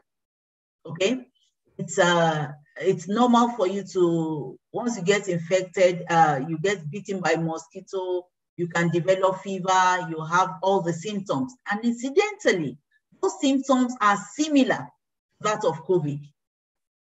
Okay, because you begin to run high fever and all that. So we discovered that for the first 3 or 4 months into the lockdown, a lot of people were dying. Why? Immediately they go to the hospital and they present these symptoms. They are treated as having COVID. So a lot of other diseases have now suffered because some patients on medication, with chronic illness on long-term medication, they stopped taking their medication. Of course, we all know that there was global drugs insecurity. There was cost supply. They stopped taking their medication. So the comorbidities appear to have gone up and spiked. And for instance, there was a one of the mother of one of our students was a known diabetic. Okay, unfortunately, she had because she didn't comply with her medications, she had hyperglycemia, and they rushed her to the hospital. The hospital did not admit her. They didn't even touch her. They said, go and bring your COVID test results. Meanwhile, in Nigeria, for you to get a COVID result will take about, at that time, was going to take about more than 48 hours. And the testing centers were not available. So she was not admitted. Of course, she died from that. She died within in less than 48 hours, not because she had COVID, but because the other comorbidity, the diabetes that she had was not properly managed. So we see that because of that misconception, a lot of the deaths that were recorded, even for COVID, were not due to COVID, but to other comorbidities. But because the pandemic was on, even the medical personnel were afraid. In fact, in a particular hospital, there was a period, more than 30 doctors had COVID. So every other person just stopped coming to the office and they stopped attending to patients. So that may be responsible for the spike in the number of people that died from the comorbidities, from the kidney failure, TB, and so on, because they were not being treated. Those that had regular clinics where their health is being checked, they could not go to the clinics. So I think it's just a complicated and a multifaceted problem that the COVID pandemic presented to us. I hope I've answered that question. Yes, ma'am. Yes, ma'am. Ma'am, one more question. From Ms. Anida K. She would like to know how safe are COVID vaccine for pregnant women. She would like to know how COVID vaccines are safe for pregnant women. Presently, there are no data to support the safety. As you know, like we were discussing, said, part of the reason for the hesitancy, vaccine hesitancy, is that the development was too rapid, it was too fast. People ask, are you sure that all the proper analysis were being done? Are you sure of the safety? The fact is, we do not have data. And that is why, as pharmacists, we have an important role to play in recording the adverse effects that are observed. And, some of the other things we should be able to make is not yet certain. Because, of course, the vaccine that was developed within 6 months and all that, there will be a lot of things that are unknown. I think in another year, maybe we'll have more information. Thank you. Okay, ma'am. No more questions. Any questions from the audience? So I'm going to conclude the session. Let me conclude the session. Any more questions from the audience?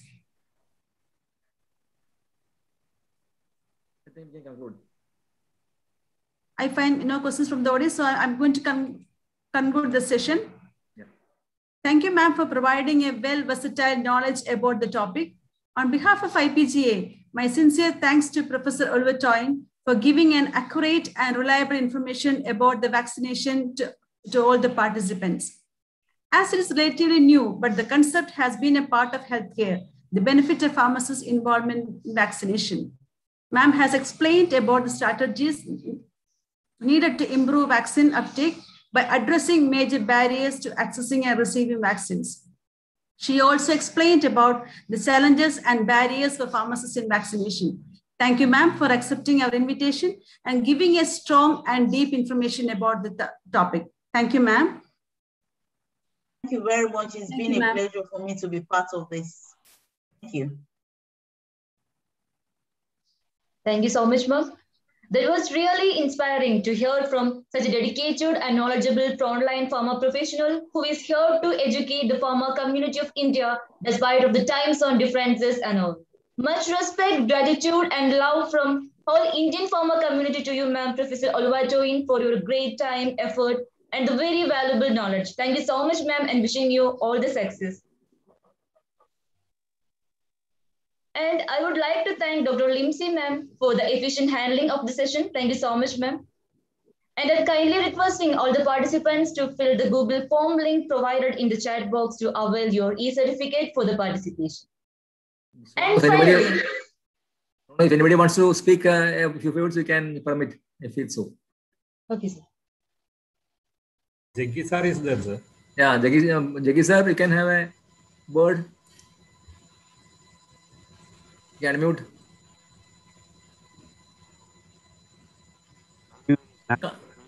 Informative. Please. We can hear you, sir. We can hear you. It's called breaking now. Jaggi sir, I can't hear the noise in your voice.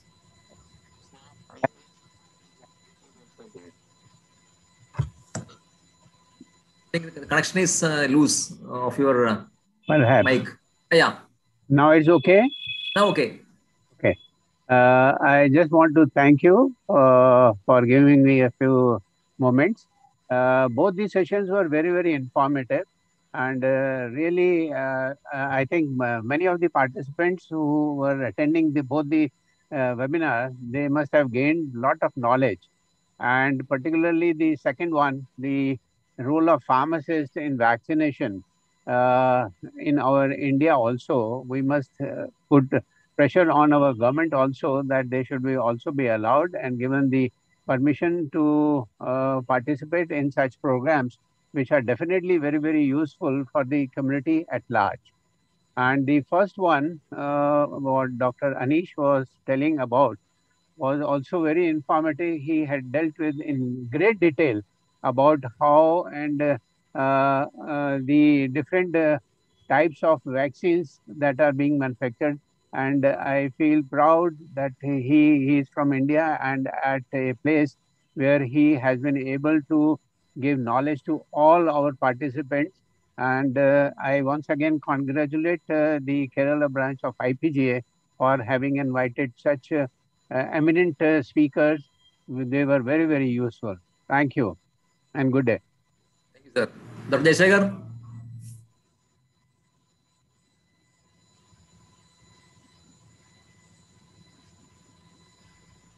Anybody else can have a word?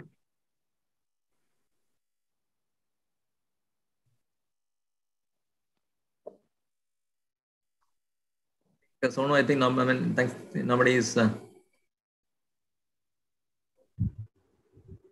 over to Sonu. Okay, sir. Finally, we are at the end of today's session. And now I request Dr. Ginny EJ, Executive Member, IPGA Kerala Branch, to deliver the vote of thanks. Ginny Madam is working as Principal, Chemist College of Pharmaceutical Sciences and Research, Varikoli, Ernakulam. Madam has completed her graduation and post-graduation from her alma mater, Sri Ramakrishna Institute of Paramedical Sciences, and honored with a PhD from Annamalai University. Madam is a respectful pharma professional who is having 19 years of teaching experience and a life member of IPGA and IPGI. She has published several articles in various reputed journals of the international status. It is my fortune to invite my beloved teacher, Dr. Ginny EJ, to propose the vote of thanks. Over to you, ma'am. Thank you, Sonu. Am I audible? Yes, ma'am. Respected chief guest, speakers of today's session, and other dignitaries. Very good afternoon to one and all. Amid COVID-19 pandemic, pharmacists are globally providing services as frontline warriors that highlight the role of pharmacists in patient care. This seminar has been a great success as it imparted a lot of knowledge to all. On behalf of IPGA Kerala branch, I extend a warm greeting to our most valued guests, honorable and respected IPGA members, esteemed delegates for their presence and contribution to make this webinar a grand success. Today, I take this opportunity to put all my gratitude in the form of words, and it is indeed a great privilege to propose vote of thanks on this eminent occasion. First of all, I would like to express my heartfelt gratitude to our chief guest, Dr. Adul Kumar Nasa, National President, IPGA, Drugs Controller and Licensing Authority, New Delhi, for his valuable presence in today's webinar and for giving an inaugural address. Thank you, sir, for delivering such an interesting and thoughtful speech. I am confident that your suggestions have been noted by all the participants. I am grateful to Dr. Sajid C.I., Vice President, IPGA Kerala Branch, Professor and Vice Principal, Grace College of Pharmacy, for delivering a remarkable welcoming address. I would like to express our sincere thanks to Dr. Anish Chakungal, Principal Scientist and Team Lead, Analytical Development and Bioconjugation, Janssen Vaccines, Netherlands, for giving an excellent coverage on the topic, Role of Pharmacists in Developing Versatile Anti-Pandemic Vaccines, and for providing us with a great overview of the topic and making the session very attractive. Mr. Ranjish C., Vice President, IPGA Kerala Branch, Assistant Professor, College of Pharmaceutical Sciences, Government Medical College, Alappuzha, deserves special recognition for moderating the session led by Dr. Anish Chakungal and assisting the host and speaker. Thank you very much, sir. I want to express appreciation to Professor Oluwatoyin A. Odeku, Dean, Faculty of Pharmacy, University of Ibadan, Nigeria, for your inspiring presentation, the depth of understanding, and your ability to present the topic, Pharmacists' Role in Vaccination, Lessons from COVID-19 Pandemic, in such an interesting way. We are grateful for the time and effort you took to share your views and experiences at this event. A special mention to Dr. Limsi Thambi, IPGA member, Associate Professor, Chemist College of Pharmaceutical Sciences and Research, for moderating the session led by Professor Oluwatoyin A. Odeku and offering her support to host and speaker. Thank you. I wish to express my gratitude to executive members of IPGA who have inspired us to do our best and are always stand us as a pillar of power to the success of our initiatives. I would like to acknowledge special thanks to alumni of Chemist College of Pharmaceutical Sciences and Research, Ms. Sonu Benny, PhD Scholar, Department of Pharmaceutical Chemistry and Analysis, Amrita School of Pharmacy, Amrita Vishwavidyapeetham, Ernakulam, for the smooth conduct of this scientific session. I express my gratitude to all delegates of the pharma fraternity from various sectors like academics, industry, research, especially to IPGA Kerala branch members who have always been the backbone of our endeavor. Thank you. Thank you so much, ma'am. Once again, I thank all of you for your valuable participation and patience throughout this session over all the technical concerns of the virtual platform. I hope this virtual learning experience made all of you more knowledgeable on the COVID scenario and inspired you all to be the committed professionals, frontline heroes, and the COVID warriors. Let's hope to meet more frequently with many more webinars to update ourselves and to be the better versions and the better professionals of ourselves. Thanking you all once again. It's me, Sonu Benny, signing off. Let's all stand for National Anthem.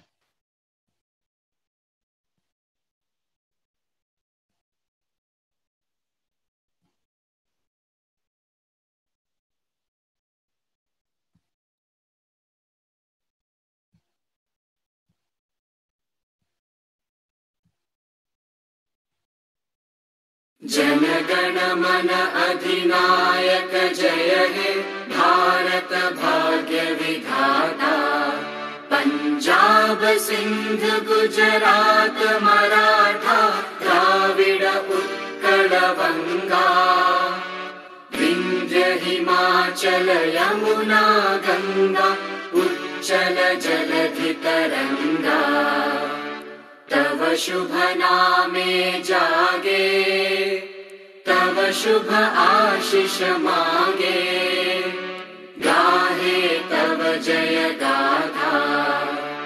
Jana Gana मंगलदायक जय हे भारत भाग्य विधाता।